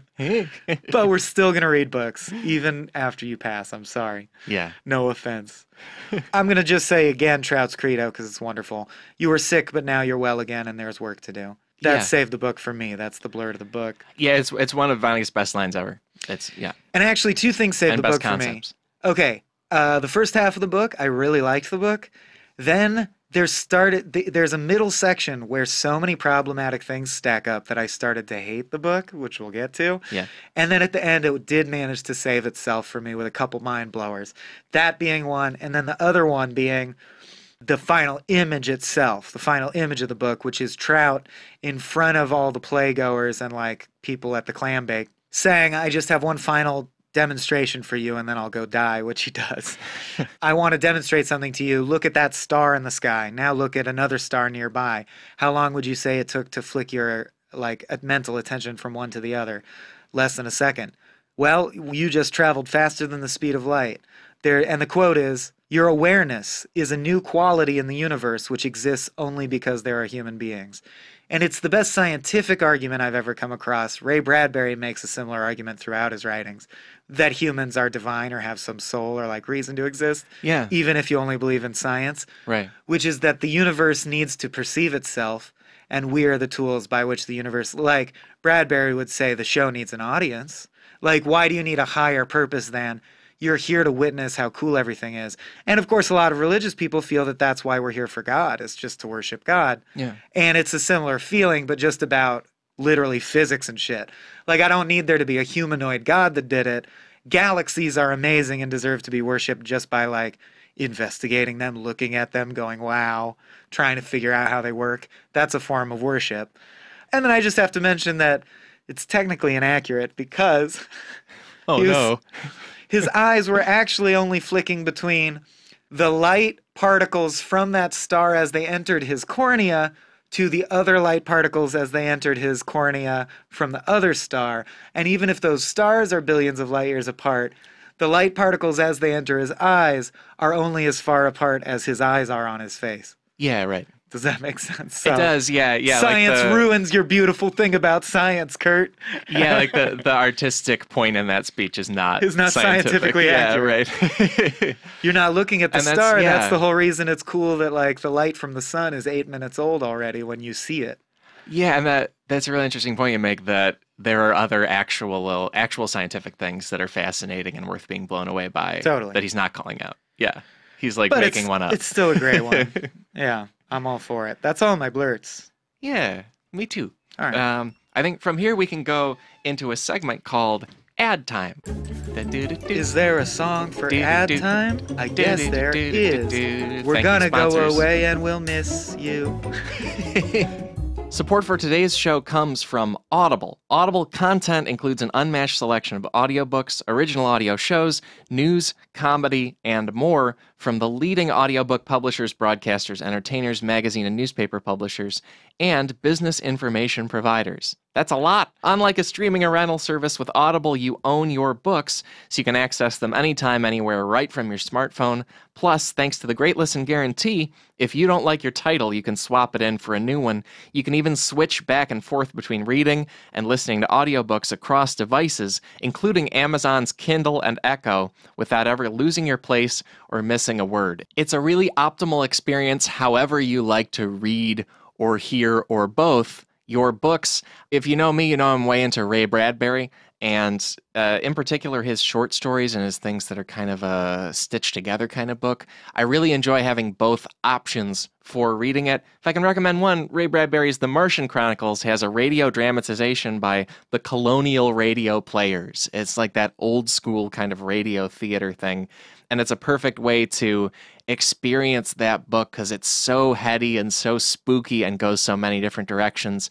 Also, right now, Audible is offering us Vonna friends a free audiobook with a 30-day trial membership. Just go to audible.com/KurtV, that's KURTV, to browse the unmatched selection of audio programs, download a title for free, and start listening. Maybe you even pick a Kurt Vonnegut book. How about that? Go to audible.com/KurtV, that is audible.com/KurtV, KURTV, and get started today. Thank you, sponsor. Wow. And now we can go into... Amazing sponsorship. Truly. And now another segment called Recurring Characters Update. I can't even get over that sponsor. I mean, I know I'm talking over the intro song, but whoo, what a product. Yeah. Yeah, we're very grateful. And as far as recurring characters go, this is one where I know I kind of whipped us through the basic plot, but I kind of want to whip through the recurring characters too, because there's Kilgore Trout, who is a major character that we've seen in a bunch of the books. He's a character in God Bless You, Mr. Rosewater and Breakfast of Champions. He's a pseudonym in Jailbird. He's the unnamed author of a Trail from Medora story in Hocus Pocus. He's in Galapagos, yada-da-da-da-da-da-da. And then beyond that, there's the phrase ting-a-ling, which is also in Jailbird. And then other than that, there's the clam bake, which you can just kind of go read if you want to at home. Like, it's a list of everyone Kurt has ever known in fiction and in life. Yeah. Hanging out with him at a party. So, like, you can just go see all the other recurring characters there. They're all hanging out. Yep. Yeah. That's about it. Yeah. Very thorough, Alex. Mark Leeds says in his excellent The Vonnegut Encyclopedia that there are 44 Trout fictional stories or related pieces across Vonnegut's work, and a bunch of them are in this book. It's packed with them, like Michael said. Zip it up and zip it out. Zip, zip, zip. And then, well, it's probably worth mentioning, Ting-a-ling comes from, in this book, Timequake, a story where a guy is trying to hide, but his balls are exposed. Oh, yeah, I have that in the meat. So I have a bunch of questions about it. Let's Can we talk save about it that for in the me? meat. Let's save it for me. Let's go straight to another segment called Kurt Cameo. This time I'm involved because I had a thing to say. Kurt Cameo is very direct here. Trout is his stand-in. Vonnegut's also in the book, and he says explicitly that Trout is often his stand-in. Aha! Aha! Oh, no. But, Alex. Michael has risen from his seat. Did you notice? With passion. Did you notice that? And I'm paying you back because you noticed one that I didn't notice that was amazing.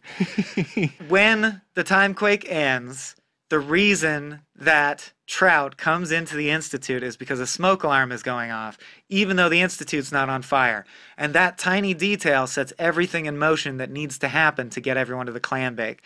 And it's never revealed who left the cigar smoking under the fire alarm because there's no smoking allowed, no one else was in the building, and they don't know who put that cigar there. Yeah, and they kind of try to investigate a little bit who it might be. They can't figure it out. He says, could it be that there were poltergeists? And then he never mentions it again. It was him. Because Kurt liked to smoke. Smoked all the time, yeah. Kurt smoked the cigar in the Institute. Just like in Breakfast of Champions, Cool. Kurt is the mysterious stranger with the dark glasses. I believe in my heart. I think you're right. Yeah, it's Kurt's cigar. And then that's an authorial act in his own world to set everything up, kind of like he manipulates things in Breakfast. Right. He manipulated the one detail that he needed to make everything happen, so obviously it's him. That's really cool. Sly, salty dog. Well, because also, I think we can tie straight into another segment called Vanna Art. Going so fast, we hope it's gonna last, and we'll miss you when you're gone. Oh, that's nice. This book only has a couple pieces of art in it, but one of them is awesome. Is amazing, because at the very beginning, there's a piece of art that Vonnegut drew, which is called Trout and Cohoes. And it's like right in the title page in mine, but it's a portrait of Trout's head with many, many eyes and a birdcage behind it. And the caption open on birdcage, symbol of freedom. Yes, open birdcage.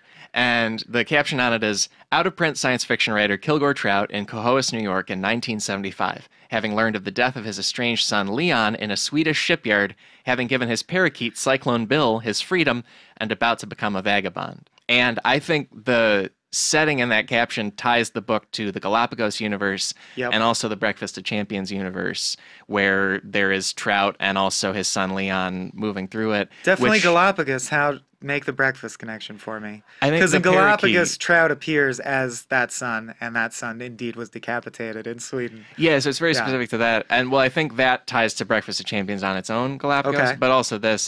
But I think that all helps your really, really cool theory that the cigar that sets everything in motion is from Vonnegut, because if this ties to that Breakfast universe where Vonnegut moves around his own book manipulating things, then he would do it in this book too. Yeah, he is allowed to, because it's part of that. And it also the breakfast verse. Yeah, I love it. It's great. I would play the shit out of an MMORPG set in the breakfast verse. Oh, that'd be so cool. But no one else would. You have to constantly keep despair at bay, or you just freak out and hit your loved ones. You're just like Bunny Hoover leveling up your piano skills, or like yeah. But and your main enemy is ennui. Like, I need to practice piano, but I'm full of ennui. I must dispel it. Your weapon is a single silk scarf floating in a void. You lash at the ennui. Yeah. Yeah, man. Vonnegut video game. Into it. Let's do it. Yeah. Yeah. Wow. World of Vonnegut. Mini game where you try not to get decapitated while building a ship and you can't win. And at the end, it's like, that's life. Get it? Now 1,000,000 years of watching an island. Yeah. Well, and also that piece of art, it's hard to show you art on a podcast, but the caption itself is worth reading. It's a great caption. Yeah. Well, and honestly, just like I've gotten to see a little bit of just exhibitions of Vonnegut visual art, and also, Michael, you have a great book of a bunch of his visual art, and I think that portrait is my favorite one, just in general. Thanks to the caption. Yes. Partly, yeah. Partly. Well, and also just that overall, it's such an interesting way to depict Trout as being kind of overwhelmed by how much he sees and his vision and his many eyes, and he looks really ragged in it in a good way. It's just, it works for me. Let's look at some of the few other pieces of visual stuff in this.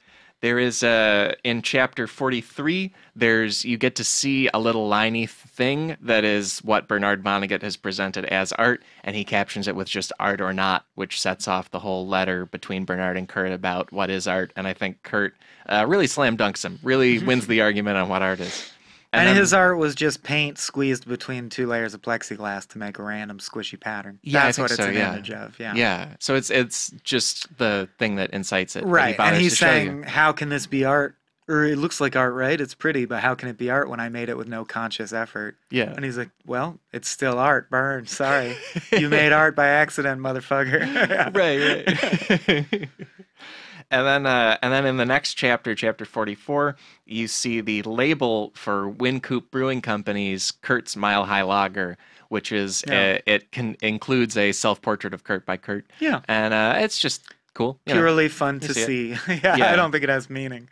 Yeah, and that's all the pieces of visual stuff in the book. By far, the Cohoes portrait is my favorite and the most meaningful. Definitely. Yeah, but we still see him using a little bit of visual art very, very judiciously in one way, and also he's just kind of, I think, throwing in the other stuff. Like Hocus Pocus, he did it pretty perfectly, I thought, in terms of selecting when to do visuals. And this one, there's, to me, one perfect one at the beginning, and then just a couple other things thrown in. Mm-hmm. Let's go into a new segment. This is called Vanna Amendments. We pledge allegiance to the code of the United States of Vonnegut, Jr. Oh, you're so ready with that character. It's great. This is a new thing because... What do you mean, what character? Oh my God. Oh my God, do I sound like that? Oh, no. Oh, shit, what's happening? Quick, drink some water. Quick. Oh, no. Oh, much better, thanks. That's great. You just like British now or something? No, I sound totally normal. In this book, Kurt Vonnegut pitches 4 constitutional amendments. So let's look at his amendments and think about whether they are good ideas or not, right? Because he proposes some. In chapter 45, he proposes a 28th and 29th amendment to the Constitution. Amendment 28, every newborn shall be sincerely welcomed and cared for until maturity. Unenforceable, can't use it in court, throw it out. Next. Amendment 29, every adult who needs it shall be given meaningful work to do at a living wage. Addend adult to read Michael Swaim, and then we'll pass that one. Amend living wage to be grotesque piles of money. No. What do you think? Do you like them? Yeah, I can see like artistic reasons for them being unenforceable, or at least phrased in a way that, like you say, they wouldn't stand up legally. I also think some of our existing amendments, that applies to them too. Like either they're not enforceable, or we've taken the text and then decided on an interpretation, and we'll probably change our minds as we do. Yeah, that's true. So why not put in something like everyone should be nice? Because like we already put in stuff that used to mean something, but now it means whatever the current political climate dictates it means. Yeah. So why not put in everyone should be nice? All right, you sold me. Yeah, we should give them as much leeway as we gave like the Federalists. If we can just attach a writer to get some unwarranted subsidies to my constituents, I think this thing's ready to pass. You're a district of 1, and we need it. Then in chapter 52, he proposes 2 more amendments. This would be Amendment 30. Every person, upon reaching a statutory age of puberty, shall be declared an adult in a solemn public ritual, during which he or she must welcome his or her new responsibilities in the community and their attendant dignities. Yeah, I'll always take a bar mitzvah legally. I would love a manhood ceremony. Adulthood ceremony. I actually think it's a great idea. Sure. Some kind of like secular national, like how Thanksgiving is a secular national holiday where we're glad that we exist, you know? Well, there's quinceañeras and bar and bat mitzvahs, but you're saying make a national one. Yeah. Like, Adult American Day. You became an American adult today. Now you have these responsibilities. Yeah, it would improve all of our behavior, because then we would know at a certain time, oh, now I need to like officially get my act together. And it would resolve probably a lot of debates about like moral vice issues, like whether or not people are allowed to drive, smoke, drink, join the army. You get your first jury summons. Join a jury, right. Exactly, yeah. Like, we can pick an age, and if we had one age for everything, that seems like it would be reasonably sensible, because you can join the army long before you can rent a car. You know what I mean? Like, let's iron that out. Amendment 31. Every effort shall be made to make every person feel that he or she will be sorely missed when he or she is gone. I mean, and every effort, that's utterly unenforceable. I don't know what that would mean. Yeah. We're trying to bring the deficit down here, Kurt. It's also like radically caring and human and optimistic and heartfelt in a book where he is often completely nihilistic and says most people should commit suicide. So this book is all over the place emotionally, which is an interesting way to be. Like, I think it speaks to where he was. Like, you see him wrestling with his own pessimism really hard throughout, especially this later part of his career. Agreed. He's a sad man who also believes in really beautiful forms of goodness, so it's constantly a battle. Yeah.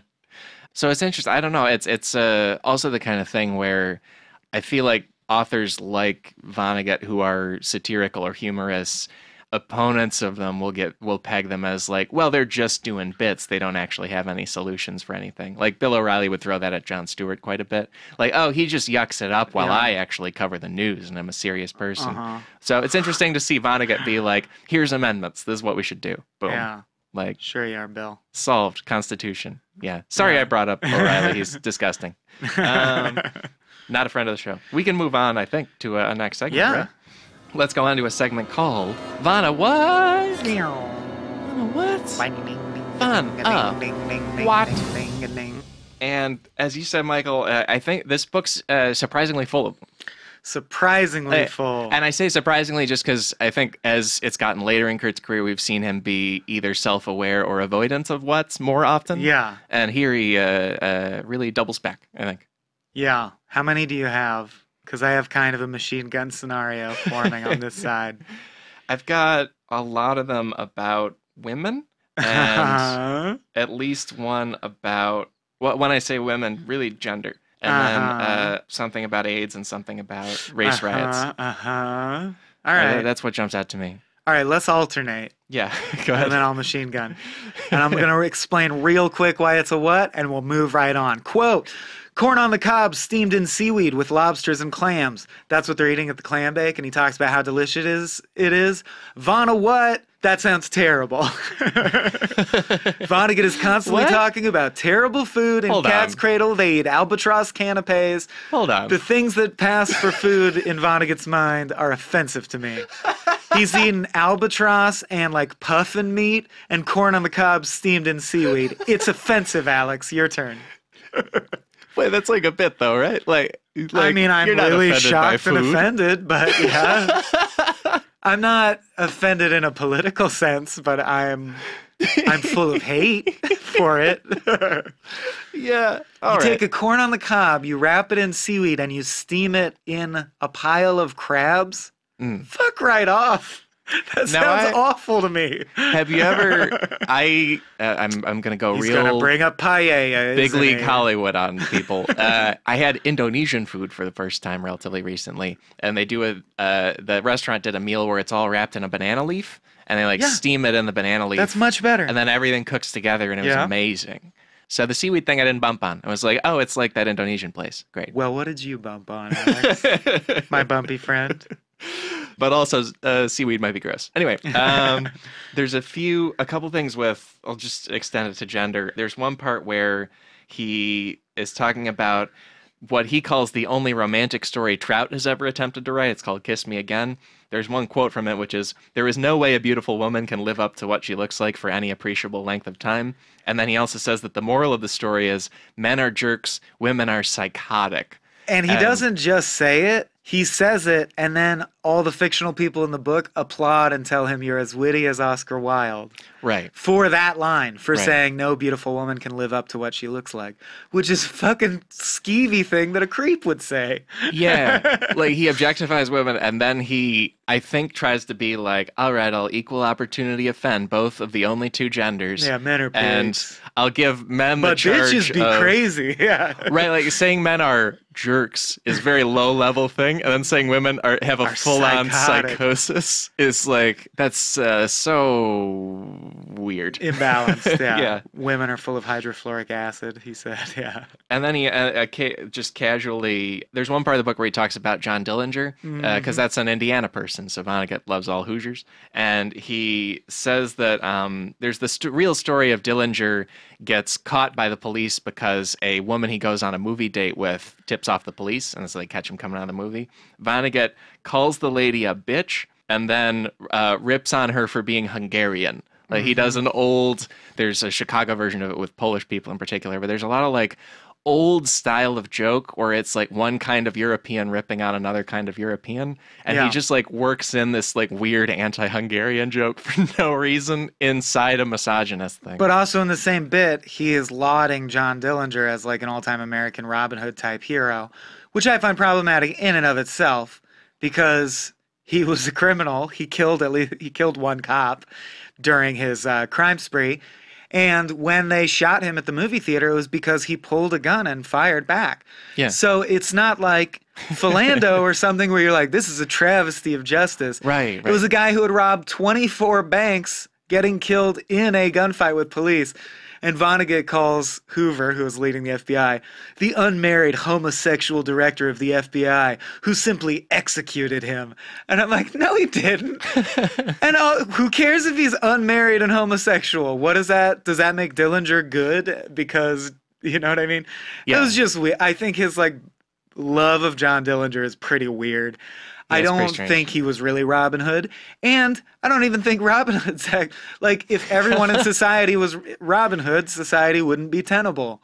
Yeah, that'd be tough. I'm not even about like there being all Robin Hoods. Yeah, right. Yes, that was a rough section where he just talks about how much he loves Dillinger. Yeah, and he calls her a Hungarian bitch because she turned him in. Ugh. Yeah. So I bumped, and then there's also with gender stuff. It's a pretty famous Vonnegut line where he calls semicolons transvestite hermaphrodites, and then he goes on to say that any scheme for laying out society that doesn't involve some kind of extended family for everybody might as well be a transvestite hermaphrodite. Like repeatedly using all that kind of weird intergender. And I guess he's trying to make a joke about if you're of no gender, then cross-dressing would lose meaning. But that's obviously misusing both terms, like hermaphrodite and transvestite. And it's a joke in poor taste at the expense of marginalized groups. And he repeats it several times. So it's like, pretty weird. But yeah, that's all my women and gender stuff, I think, that I remember. All right, here we go then. I'm going to speed through. Feel free to interrupt at will. Yeah. Quote, nowhere on earth, save among the Watusis, did it make any sense for a woman to be that tall. 6'2" is the height in question.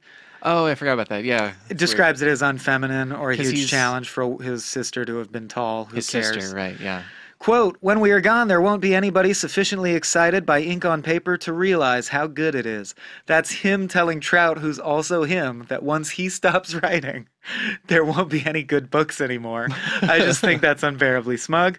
Quote, you want to know why I don't have AIDS? Why I'm not HIV positive like so many? I don't fuck around. It's as simple as that. Yeah, I bumped on that big time. I think Freddie Mercury should rise from his grave and punch you in the face for that one, Kurt Vonnegut. Yeah.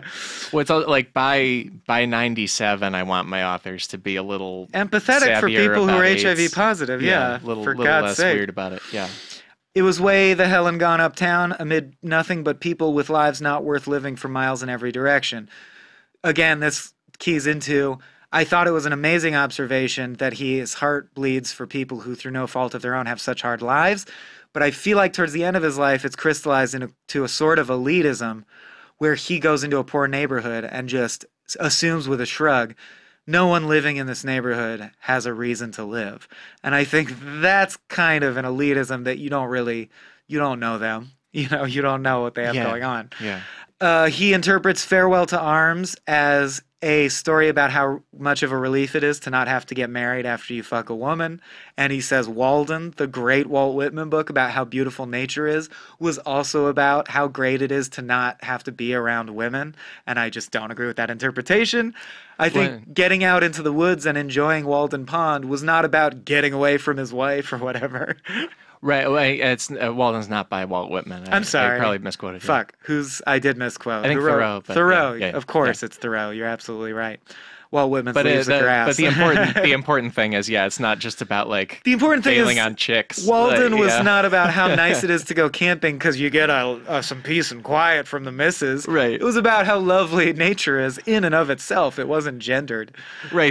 Thoreau wasn't like a honeymooner's character. He wasn't like, ugh. Yeah, like one of these finally, days, peace and quiet. Yeah. One of these days, Alice, I'm gonna go to a cabin. Yeah. This is fine to say. Women are beautiful. The naked form, whatever. But I question when he doesn't say anything else about women, and he brings it up like it's necessary to bring up when he's 70-something at the end of a chapter. So at the end of a chapter, he says, stuff about men, male characters, stuff about men. And he goes, and as for women, I must say, which I don't think is true, I still can't get over how they are shaped, and no matter how old I get, I will go to my grave wanting to pet their butts and boobs. And I'm like, that is funny. It's weird. But why did you have to end a chapter to say like, oh, I've just been talking about men, I should mention women. As far as women, to sum up the topic of women, I like naked women. It's like, who fucking cares? Like, was that pertinent to your point? It's very minimizing of the gender, not to say that you can't admit that you're a man and you're attracted to the naked female form, but bringing it up for no reason in the context of nothing, I find is minimizing to the whole gender. Yeah. I feel like if he wrote about women better or more three-dimensionally he could have earned that right. I would have been fine with it, right. But I would have preferred in that since he doesn't, I would have preferred in that case if he was like, and also obviously I know it's weird that I'm still so fixated on their bodies when they're people, but and when he's like straight Yeah. up Woody Allening it, like Right. we'll get to it. Quote, I'm here to argue that the greatest writer in the English language so far was Lancelot Andrews. That's the guy who wrote the King James Bible. And I'm Yeah, sorry. like did the translation, let it, yeah. But he would not be in my top 50, dude. And he puts the text of the Lord's Prayer as proof. And I'm like, that's just so culturally unnuanced also. Like that the greatest writer in all of English-speaking language would be some like a the Bible white translator. dude who wrote the most overwhelmingly popular version of the Christian Bible. It's just such a dumb, easy answer. And I will counter-argue with text that he puts in this very book later on from Shakespeare's The Tempest. Okay, so the quote that he says proves that Lancelot Andrews, the greatest writer of all time, is, Yea, though I walk through the valley of the shadow of death, I shall fear no evil. The Lord's Prayer. I think it's 23rd Psalm, I think. Whatever. Yeah. That I super don't care about messing up. I believe Walt Whitman wrote it. But it is beautiful. It shows great use of the language. Yeah. But the message is very simple. There's no underlying symbolism, and there's no epiphany. The only point is trust in God, this thing we say you should trust in. You will be rewarded. It will be good. There's no like deeper knowledge in it. And fucking in The Tempest, Shakespeare says, Full fathom 5 he lies, of his bones are coral made. Those are pearls that were his eyes. Nothing of him that doth fade, but doth suffer a sea change into something rich and strange. Infinitely more mysterious, beautiful, arresting. You can unpack it into deeper thoughts, still on the subject of what happens when you die. And I can't even tell if he was being sarcastic or ironic, because I just think that's a really dumb choice as best writer of all time. Yeah, it is weird. I feel like he earns it a little bit, but it takes some leaps on my part with assuming what he meant with it. Well, you would have to mean guy who wrote the thing that affects the most people for the longest. Yeah. Like, yeah, the Bible is very popular to read. I think you can go beyond that too with like that psalm in particular. Its meaning is a lot like you were sick, but now you're well again and there's work to do. Like That's true. Oh, everything's going crazy around you.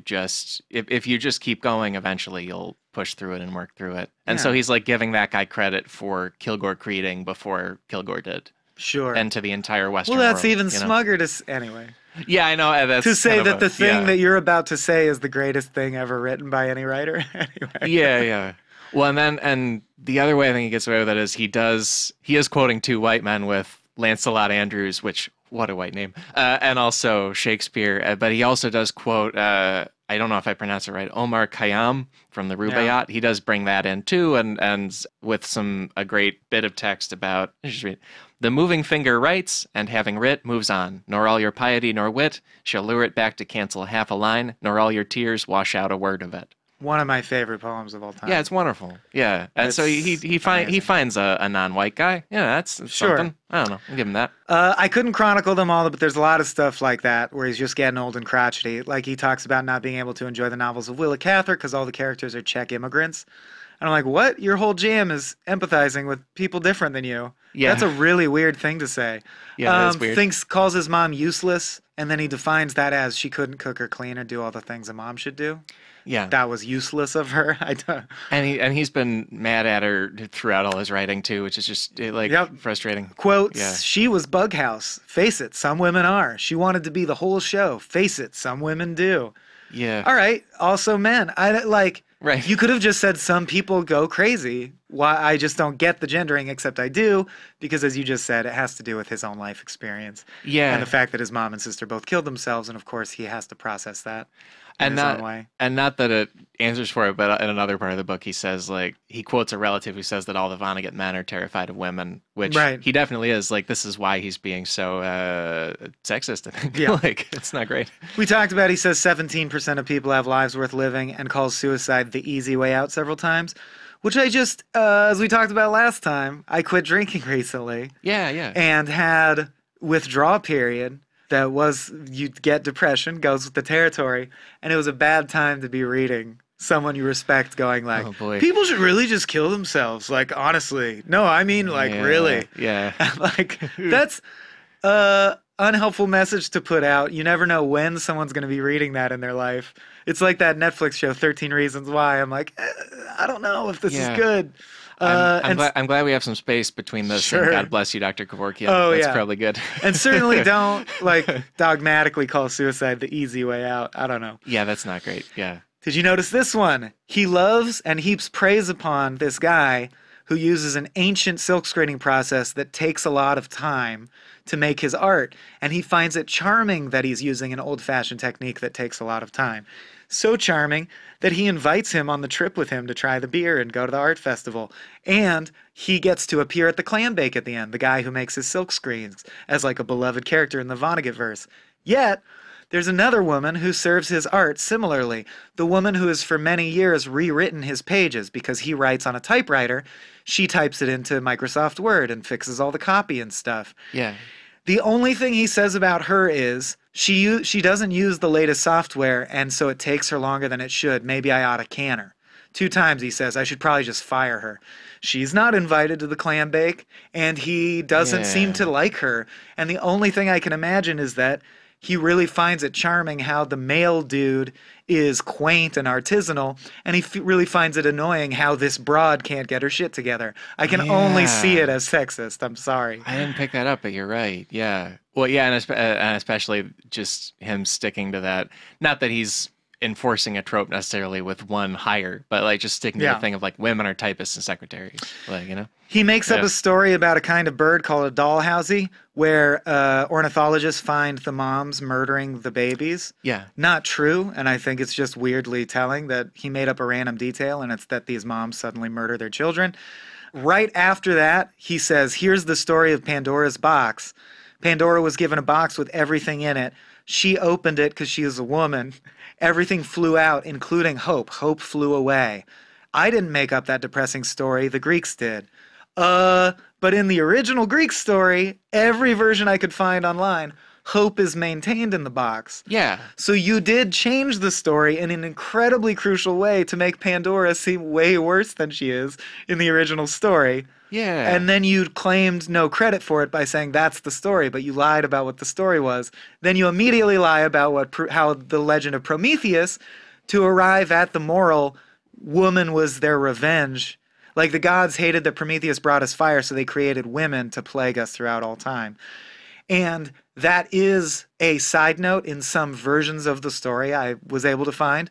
But by and large, most modern retellings of the Prometheus story do not arrive at the conclusion Pandora was created as a punishment for men because women suck to be around. But he really picks that out and highlights it and says, no, that's what the story's about. Don't you see? That is pretty strange.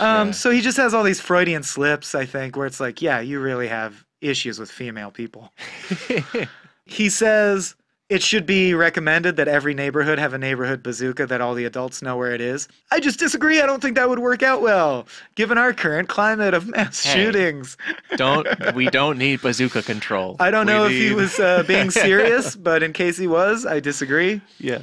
He said that the only group of people who didn't notice the Timequake were the pygmy tribe of Mbutis in Zaire, because their lives are so rote and repetitive anyway, that it didn't feel like deja vu. Fuck off. You don't know how rich the inner life of an Mbuti tribesperson is. Yeah. Really speeding up here. Everybody agreed Monica's husband, Zoltan Pepper, was better off dead. What did he have to live for? And he says that because he was paralyzed from the waist down, his dick didn't work, and he couldn't be a composer anymore because there's a program that makes compositions. I can put myself in that mental space. I would still want to live. And I would resent people afterwards saying, oh, it's good that he died because he was paralyzed. What the fuck? Ableist, I think it's called. It's pretty ableist. Yeah. Yeah, they all agree that basically because he was paraplegic, it wasn't a big loss, which is fucked up. Yeah, it is. They in the book, Trout turns, because Pepper dies of getting squished by a vehicle against the doors of the building, and then Trout turns his old wheelchair into a piece of sculpture on the river. Which is That's pretty weird to me. It's too soon, dude. Yeah, it's really odd. It's not just like a prop for you. Like, it was a guy's wheelchair. But it is like everyone in the universe thinks Zoltan Pepper is comical because he was paralyzed. Yeah. And like the fact that he died is funny, and you can make fun of his dead body immediately because he was just some guy in a wheelchair who died. Yeah. That's not okay. Yeah. And he says about Zoltan Pepper, some people try as they might, can't cut the mustard. That's that. And I just disagree in a very fundamental way.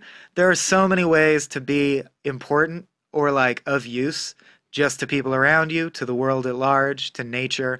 You don't have to be smart. You could be nice. You don't have to be good at moving money around. You could grow a garden. You could be a park ranger. Like he tells an anecdote about his friend's son who's in football, a football player, and he comes home and his dad's like, why'd you get all C's? And he's like, don't you know, Dad, I'm dumb. And then he says, yeah, some people just aren't good and they should just give up on doing anything. I'm like, they just haven't found the thing for them. I really believe that. I really believe it's a very small number of people who are like not good for anything. Very, very small. As I tweeted, like, I bet Bobby Fischer sucked at highlight. Like, I'm sick of these people who are like, and I'm not going to argue. Kurt Vonnegut can say, like, I'm the best writer of all time. If you aren't the best of all time at something, why even live? And it's like, well, it's easy for you to say. Right. I don't know. You could still grow a little garden, be good at cooking omelets. That's enough. You don't have to be amazing at everything to deserve life.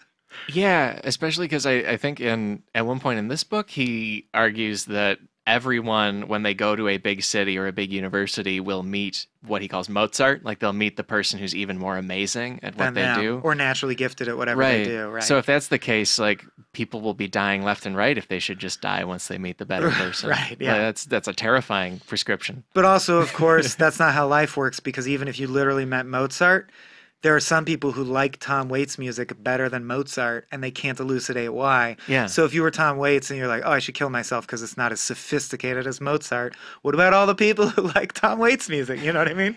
Yeah. Art works like that. Almost through the what's. He has this horrible story where he goes on a walk to buy an envelope, and he smugly tells his very patient wife, I'm going to go buy an envelope. And she's like, why? And he's like, oh, you just don't get it. Buying an envelope is a deeply spiritual exercise. And he says to you, the reader, she doesn't get it because she has a pager and a computer and all that garbage. She's not smart like us. She doesn't realize the beauty of getting an envelope. Then he walks to a place to buy the envelope where he ogles the lady at the counter, who he calls a Hindu, an honest-to-God Hindu. She even had a dot on her forehead. Isn't that worth the trip? All right, weird.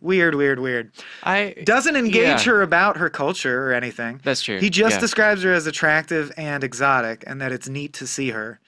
I feel like there's like a positive version of that, but I think you're right Fine. that he's being gawky in a but the story's not way. done. That's not good. Yeah. Then he goes to the post office to mail the letter, and all he does is describe how the lady behind the counter is super hot. Yeah. He says her face is a Thanksgiving dinner. He says, I lust after her every time I come here. It's why I come here. He says she's really, really young. I'm really, really old, and I don't care. I'll admit it. Like, I want to fuck her. And he says, and with her, I would be happy. I wouldn't have to fake it like I do with my wife. His real wife, who he knows for a fact will read this.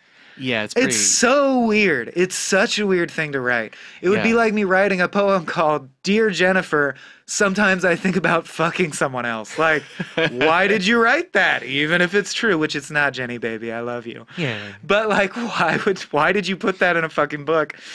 Anyway. And it's also like in learning about his relationship with his second wife and wife for the rest of his life, Jill, it seems like it's the power was not equal. Well, it's concrete that she had an affair, and then he found out in around 91, and he had affairs in his life too. There's no valid judgment on it, but they lived separately for a while. He was on Long Island for a year or two, and then they almost got divorced and then got back together and then stayed together for the rest of their lives, but it's not totally clear if they truly reconciled that or not, because time alone doesn't heal something like that. You need to work through it. Yes. And or if it was always an issue, and maybe it was a snipe at her, and maybe he didn't care if this pissed her off. Right. You know, so because he's 75, and he's like, "That's right. Sometimes I think about fucking the chick at the post office. How do you like that, Joe?" Yeah. Well, this is a letter of Vonnegut's, January 1992. He's writing to Mark Leeds, and he says that I've been slow to answer your good letter of more than a month ago because my domestic life continues to be a shitstorm. My wife demanded a divorce, but then, as her love life failed to take the course she thought it would, she wants me back again. She thought she had another escort and meal ticket, but she was mistaken. Well, such a fucking sexist way to put it. Yeah. She thought she had her claws in some other guy, but I guess not. Yeah. Yeah. They're Lindsay and Tobias from Arrested Development, trying to cheat on each other. Yeah. Unable to find anyone as good, and being like, I guess I will settle for you because I suck. Yeah.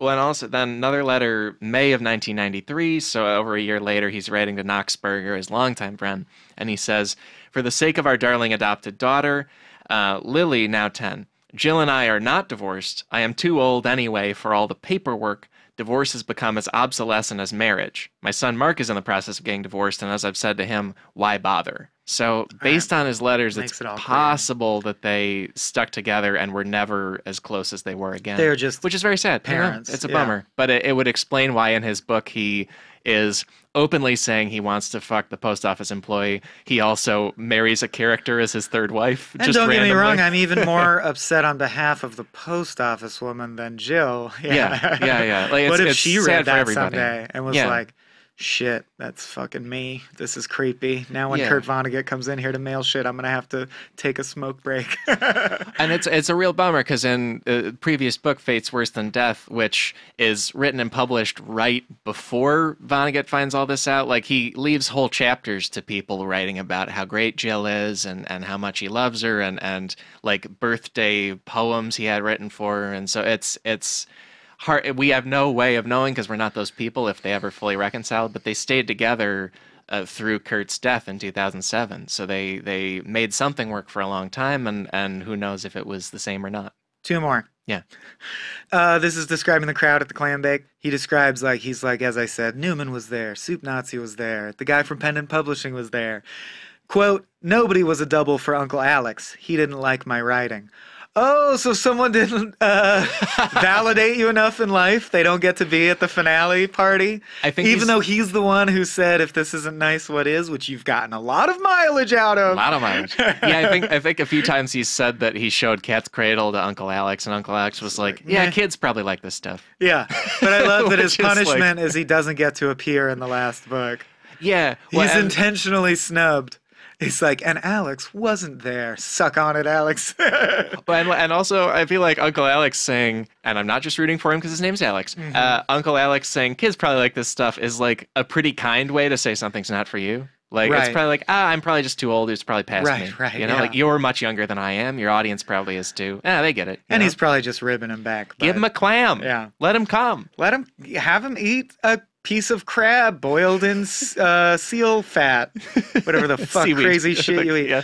No, but it's throughout the books, dude. Go back and focus on. Oh, there's a lot of that. Yeah, like in in Galapagos, they cook it on the iguanas. Player Piano, their like wonderful honeymoon meal is like 2 rare steaks, a pint of gin, and a gallon of milk. It's like, what are these people eating? It's all bizarre. Oh, yeah. And in which book? Dead-Eye Dick. It's full of recipes. And I tried to make that cornbread, and it didn't work out. No. Like, yeah, Vonnegut foods are real hit or miss. Yeah. Then last but not least, he says, guess what? TV is an eraser. And I just think as an author, it's pretty short-sighted to condemn any whole artistic medium, and it's weird not to be able to see that all media is neutral. Just like I'm sure Vonnegut would not want this book compared to, oh, it's a book? Oh, like Mein Kampf. You know what I mean? Like, just because they're both books doesn't mean they're the same. And he says, well, I've learned from my nephew Steve, who became a comedy writer, that in comedy he has to make timely jokes so that the bulk of the audience will be aware of whatever you're referencing. Yeah. That is true. We do that here at Cracked. I think it's quite a leap to generalize from that, as he says, TV, all it does is erase history and make people less literate and dumbed down. And if that were true, Ken Burns would not have a career. Like, a lot of TV is about enshrining history, false or true, and reinforcing stories and blah, blah, blah, blah, blah. My point is, obviously, I'm going to defend our medium as a comedian. I think he just didn't like TV because it was new and scary. Yeah. Same reason he didn't like the internet. And it's also, it's a little unfair of him to be like, why would people do modern references in their stuff when, like, many of his books have a pile of modern jokes. Oh, like, I know. There's a whole chunk of Galapagos where the captain goes on Johnny Carson's show. Right. And what if we hadn't heard of Carson, right? Yeah. And I love that his example is, I used to be able in speeches reference things like John Wilkes Booth assassinating Lincoln. Now I can't. No one's heard of it. I'm sorry, it's 2017. I can still comfortably go on stage and reference Lincoln's assassination. People still are aware that there was a president named Lincoln who was assassinated.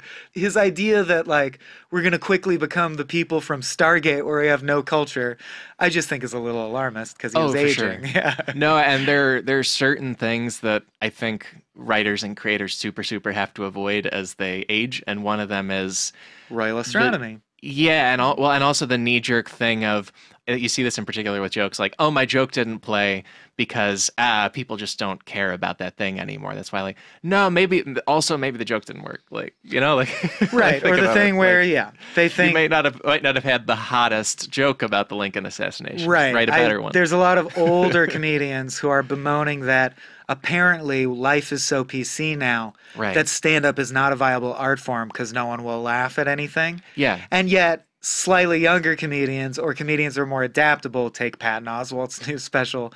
You see a room full of young people all laughing at every joke. He found a way. Like, you know what I mean? It's just your limitation. Yeah. Your style of comedy has gone out of style and you don't want to learn the new style because you're old. Or even just you're undercooking your stuff. Like, right. It's just like you didn't do or it you want enough. to try less hard than you need to try to keep competing. Right. Yeah. And lots of people do it, Yeah. It's okay, Kurt. It's fine. Maybe our longest. Sometimes that happens. Percentage-wise, probably the biggest what section of any episode. This one, well, I like that we kept the plot short and have really used the time to dig. Yeah. It's cool. Yeah. And are those all the whats? I think that's about all the whats. I'm spent. Let's go into another diggy segment called The Meat. I said I'm spent, and that's what I meant. I can't talk about this content. Better beat. Better beat. Better than the incidents from before. I don't know. Just trying to think of something. Lock her up. Nope. So let's, as always, let's use the meat to dig into any other themes or thoughts that are worth deep diving on. Yeah. Do you want to explain the dirty joke? Because I have questions for you about the joke. Which dirty joke? The ting-a-ling joke. What is it symbolic of? Thank you. Because the central image is. Well, the ting-a-ling joke is. The punchline comes from a man is hiding, but his testicles are exposed and hanging down from the rafters. Yeah, and the lady tells policeman that those are just bell clappers for some kind of bell, and so the policeman's like, really? And he hits him, and he doesn't hear a bell noise, and he's like, let me try again. He keeps hitting him, and then eventually the man in excruciating pain just shouts, "Ting-a-ling, you son of a bitch!"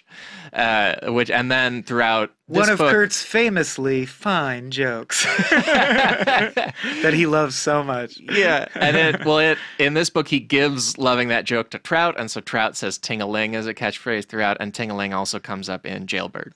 Yeah, but it's cool in this because he clearly uses it as a fits all sizes word.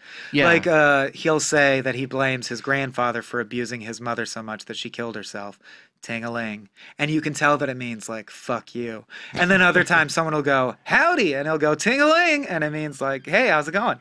So I took one more specific thing it throughout, which is that it means you've forced me or life has forced me to give the response. So when people are like howdy, it's well, I have to say hi back, otherwise I'm an asshole. Or when I since I'm need to write you a book, I need to dive deep into all my pain. There it is, ting-a-ling, I did it. There you go. Which is a little bit of a crotchety thing to say, but I think it's a consistent meaning for the most part. But he does use it. There's times where he uses it like how the Smurfs use the word Smurfy, I swear. Unless I'm just totally reading into it, but there were times where I could tell what ting-a-ling meant. And sometimes it meant, are you okay? Sometimes it meant, fuck off, whatever. But I could just be... No, that's probably true. That's probably true. Yeah. But I agree, and that's what I wanted to pull out, so I'm so glad you agreed. Yeah, I just thought it was a metaphor for conditioned response, yeah. Well, and I think society will keep pushing until you give the response, no matter what.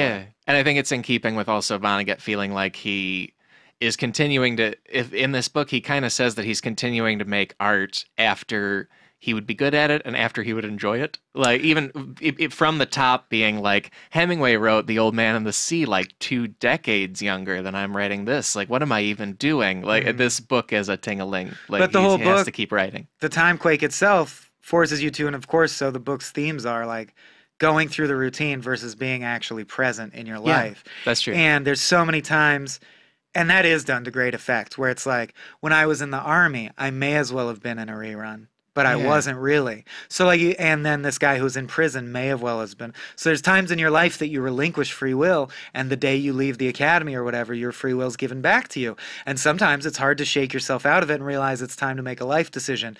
And if that metaphor is, I think, is mined really well. So like, what is a rerun? How is this rerun? If free will doesn't exist, then does it differentiate from a rerun? Like, if our lives really are predetermined, how is this not a rerun? What is free will? We don't have answers, but these are interesting questions. Yeah. Yeah, and I think the joke also brings up just the idea of going through the routine, even in spite of pain or not wanting to. Society forces you sometimes to go through the routine. He has to act like a bell because he is in the slot where a bell goes. Right. And he's a man, not a bell, but he has to be a bell right now. Yeah. Whatever, yeah. So it's a cool joke as a cornerstone of the book. Yeah, agreed. And you're right. I think it is more multifaceted than I think I saw with just the one thing. Yeah. And similarly, he says on the same topic, I think, in real life, as during a rerun following a Timequake, the people didn't change, didn't learn anything from their mistakes, and didn't apologize. And so it really just, there's a lot in the book about being present. I do think he always resists it and says like, no, I didn't like that Zen Buddhist shit when I tried it. But I swear to God, he is a Zen Buddhist. Because he's all about mindfulness and stillness. And I just thought that was the meat of this, was notice when you have free will and exercise it with joy.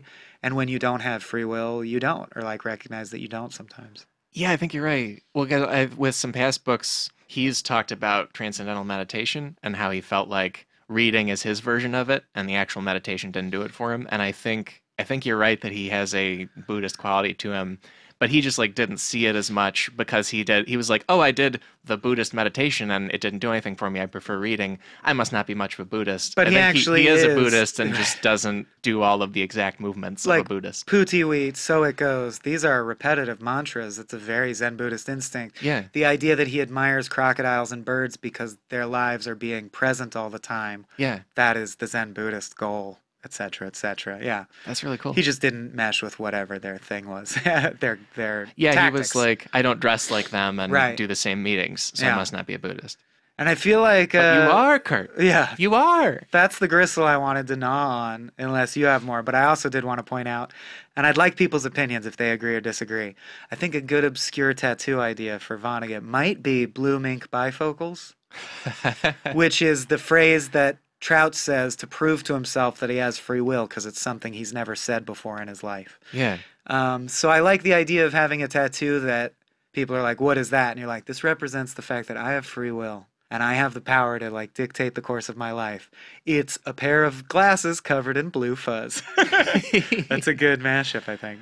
That's true. Yeah, his chosen nonsense is very and you know evocative. me, I want an obscure one. Like, I have no problem with the asterisk, but I don't want it because it's too obvious. I want something really deep cut.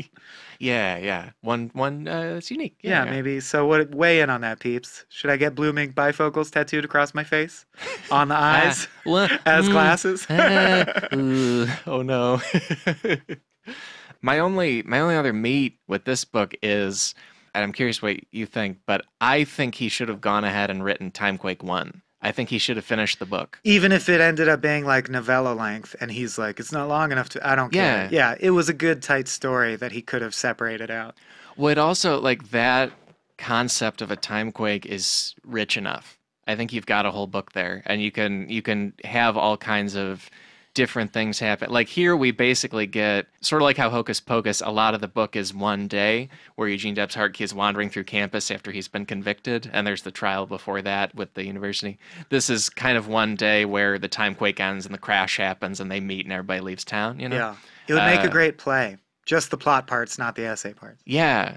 Oh, that's a great idea. And I actually. think if you do a lot of separated out the voiceover and plot stuff. parts, it would be roughly play length. Yeah. Yeah, Like or even you could adapt it easily. because even Vonnegut's touchstone for older artists' last work being The Old Man and the Sea, like that's not a novel-sized book. That's a novella, and it's as long as it needs to be. Well, and imagine And creatively do it. using like on-stage vignettes where, like, let's say in one part of the stage you see characters reenacting every physical movement of a scene they just did while the next scene is playing on the other side of the stage. Yeah. Like there's a lot of very theatrical ways to play with the deja vu and being trapped. Yeah.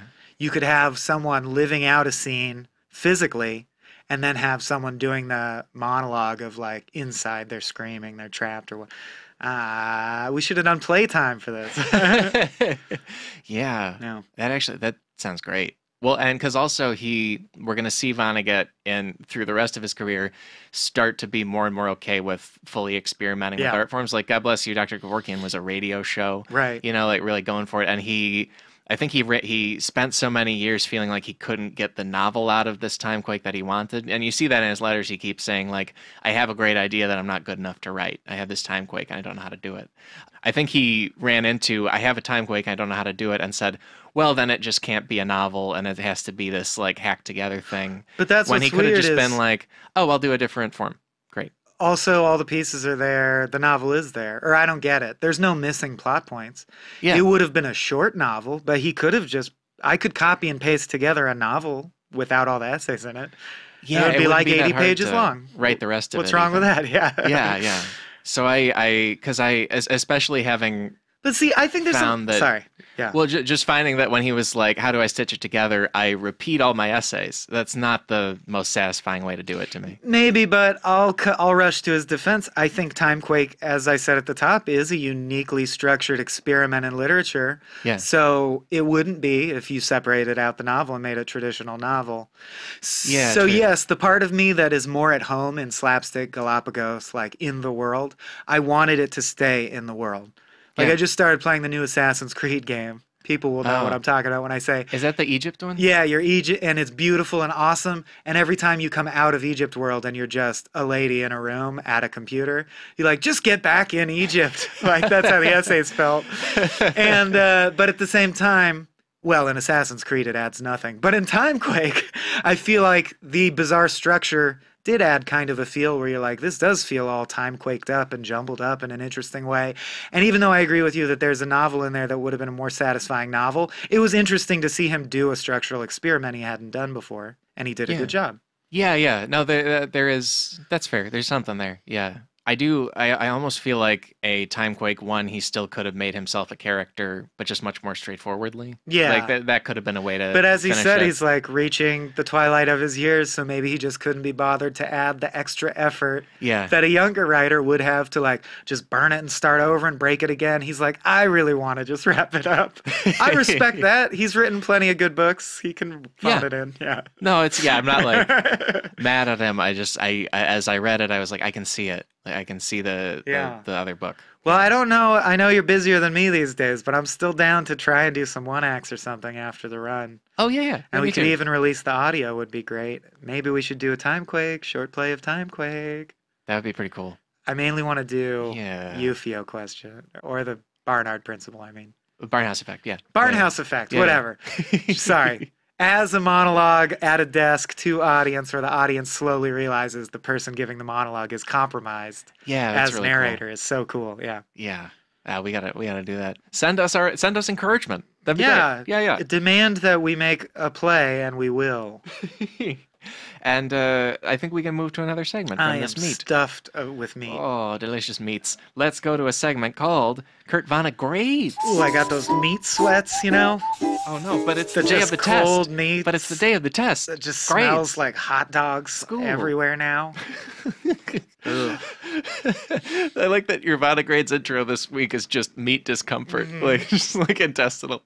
This is in the past few books we've run into the fact that Kurt's list of grades from Palm Sunday, where he grades himself relative to himself, runs out. However, with Timequake, we have some interesting timing with when this book came out, because it came out in 1997, but in 1996 they were releasing a movie of Mother Night that was happening in the world in the fall of 96. And The so McNulty one we have covered on the podcast, right? Exactly. Yeah. And so Vonnegut does a bunch of press in the fall of 96 as he's finishing this book. And so he talks about the book a lot. And he went on Charlie Rose and said explicitly, like, yeah, one time I graded all my other work. And this book that I'm in the middle of writing, I'd give it like a B-. And Charlie Rose was like, really, a B-? And he was like, yeah, and for an old guy, that's not bad. You know, a B-. Yeah. And we'll link off to it. But yeah, there's an interview where he mostly talks about the Mother Night movie, and then Charlie Rose is like, are you working on anything else? And he's like, yeah, I'm finishing up a book. Vonnegut also says that he is finishing the book because he owes Putnam, his publisher, one more book, which is very dark. But yeah, he says like, this one's a B-. Yeah, it's only a Northern Song kind of deal. Yeah, a little bit, yeah. Before I didn't know that, but that's my grade, B-. So dead on. Yeah, I agree. I didn't put that in the doc before, so sorry. Oh, well, I've so far disagreed with him almost every time, but I think that's pretty accurate. Yeah. I think the straightforward novel version probably would have been a B+. Yeah. This version's probably B-. Yeah, I think I would give this one a C just because but it's a lot because of my own perspective, having already read a lot of the essay type sentiments recently, especially in our previous episode, so they're very fresh. Right, like when you reach a killer quote, it's hard to give him the same amount of blown away credit that you gave him the first time you read that killer quote. Yeah. Right. And it has a couple amazing germs of things in it. So it's not like a disaster or anything, and it's worth a read. But I can see the stronger book, and I've come across a lot of this before. Oh, definitely worth a read. Yeah, someone commented, and I don't blame them, on the Facebook page about Fate's Worse Than Death. Oh, after listening to the episode, I'm glad I skipped it. It sounds like just a totally missable cash grab. I still want to stress that it's like the worst Coen Brothers movie is still better than 87% of all movies. Yes. Like Lady Killers is still better than your movie, whoever you are.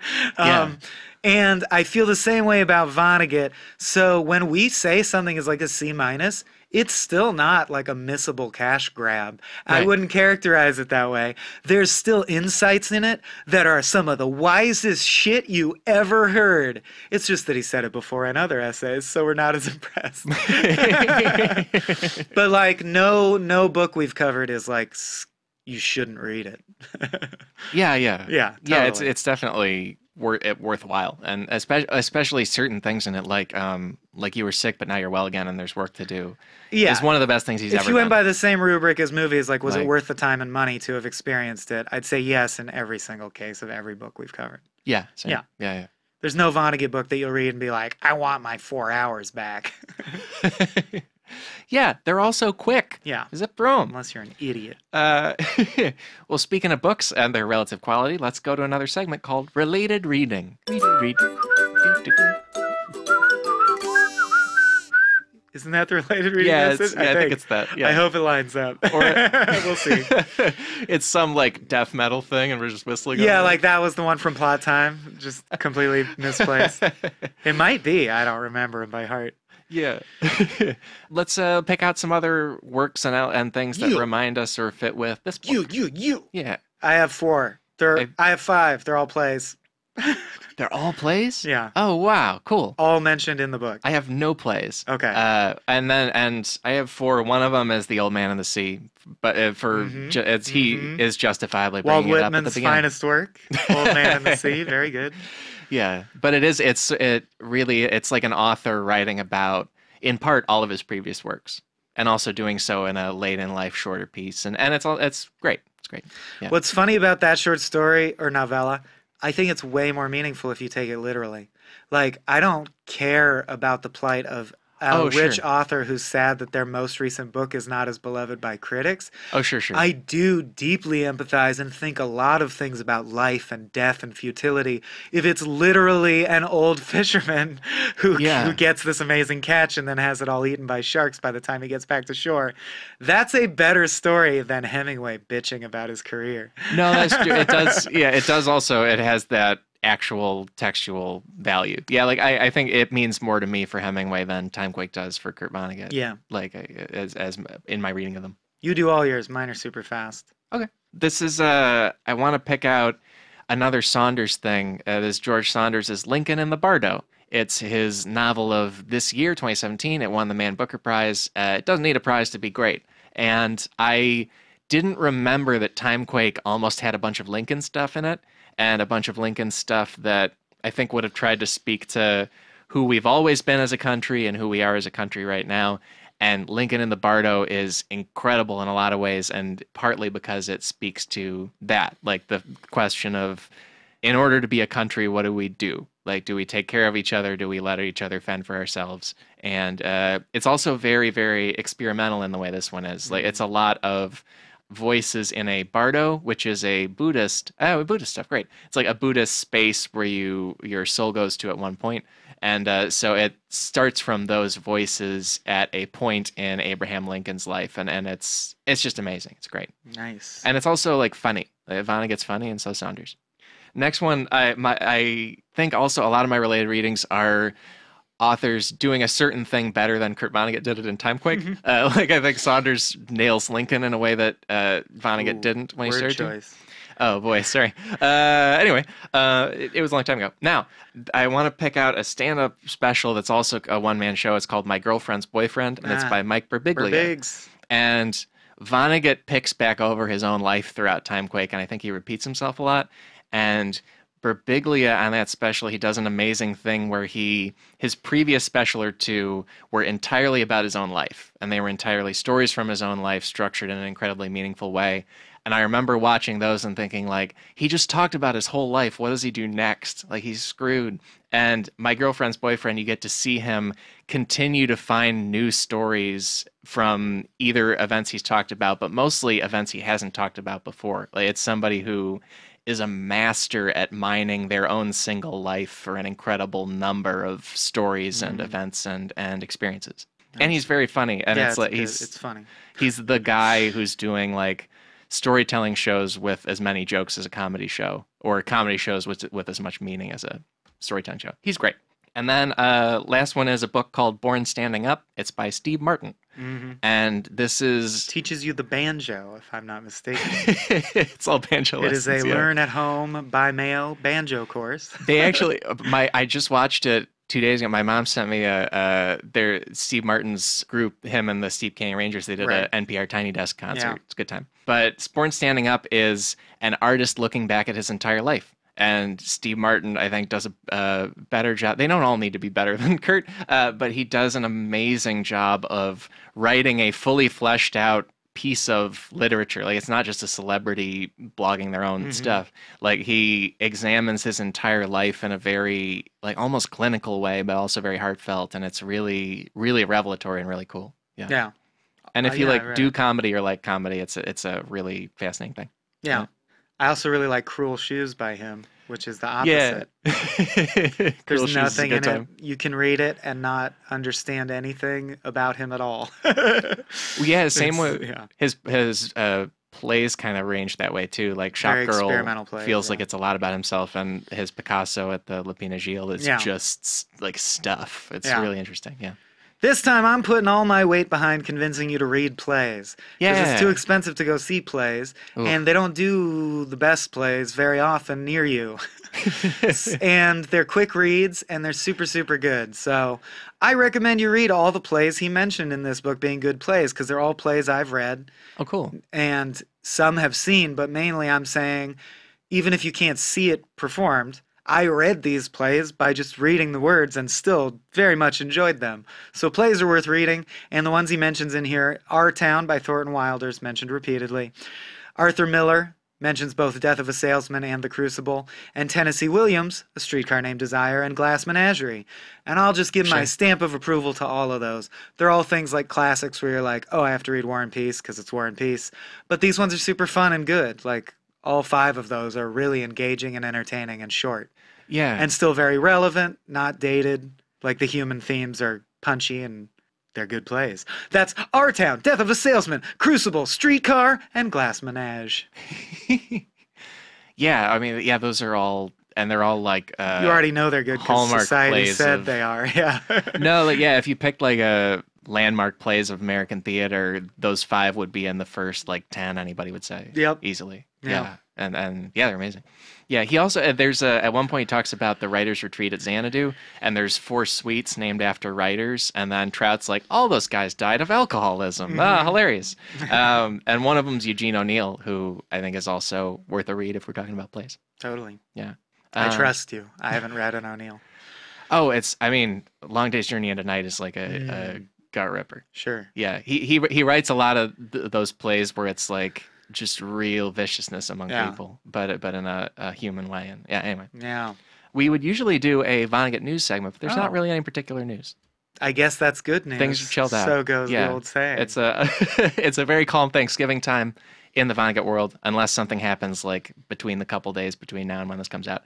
But I think that wraps up our Timequake episode. Eat your turkey, scar your children, drink your port, do your thing. Wait, scar your children? Do your Thanksgiving thing. What? You didn't get deep, abiding emotional scars at Thanksgiving? No? Not usually. All right. I guess my life is a crock of shit. We watched Detroit Lions football games, and see, we watch old home movies of like our elementary school plays, and our parents point out our flaws and like where we messed up.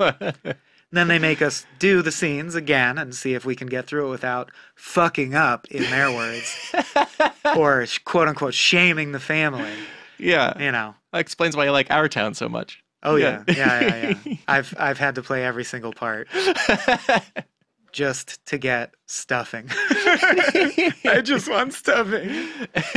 And they're like, then feel deeply for the loss of your town. Okay, but I'm hungry. Yeah. Well, as far as programming notes, we're figuring out our next few episodes. Somebody messaged us when he said like, "Hey, the next episode is Timequake," and they were like, "Does that mean you're done?" And like, it's the last novel, but there's more Kurt Vonnegut writing. We've got more to go. He had a very big 1999. So our next episode is Bagombo Snuff Box, written published in August of 1999, and after that we're doing God Bless You, Dr. Kevorkian, published October of 1999. So what a Clinton Years festival we've got coming up. It's gonna be great. And with that, thanks for listening to this episode. Thank you. Have as Michael said, do all the Thanksgiving things, in particular harrowing family drama. Yep. And if this isn't nice, what is?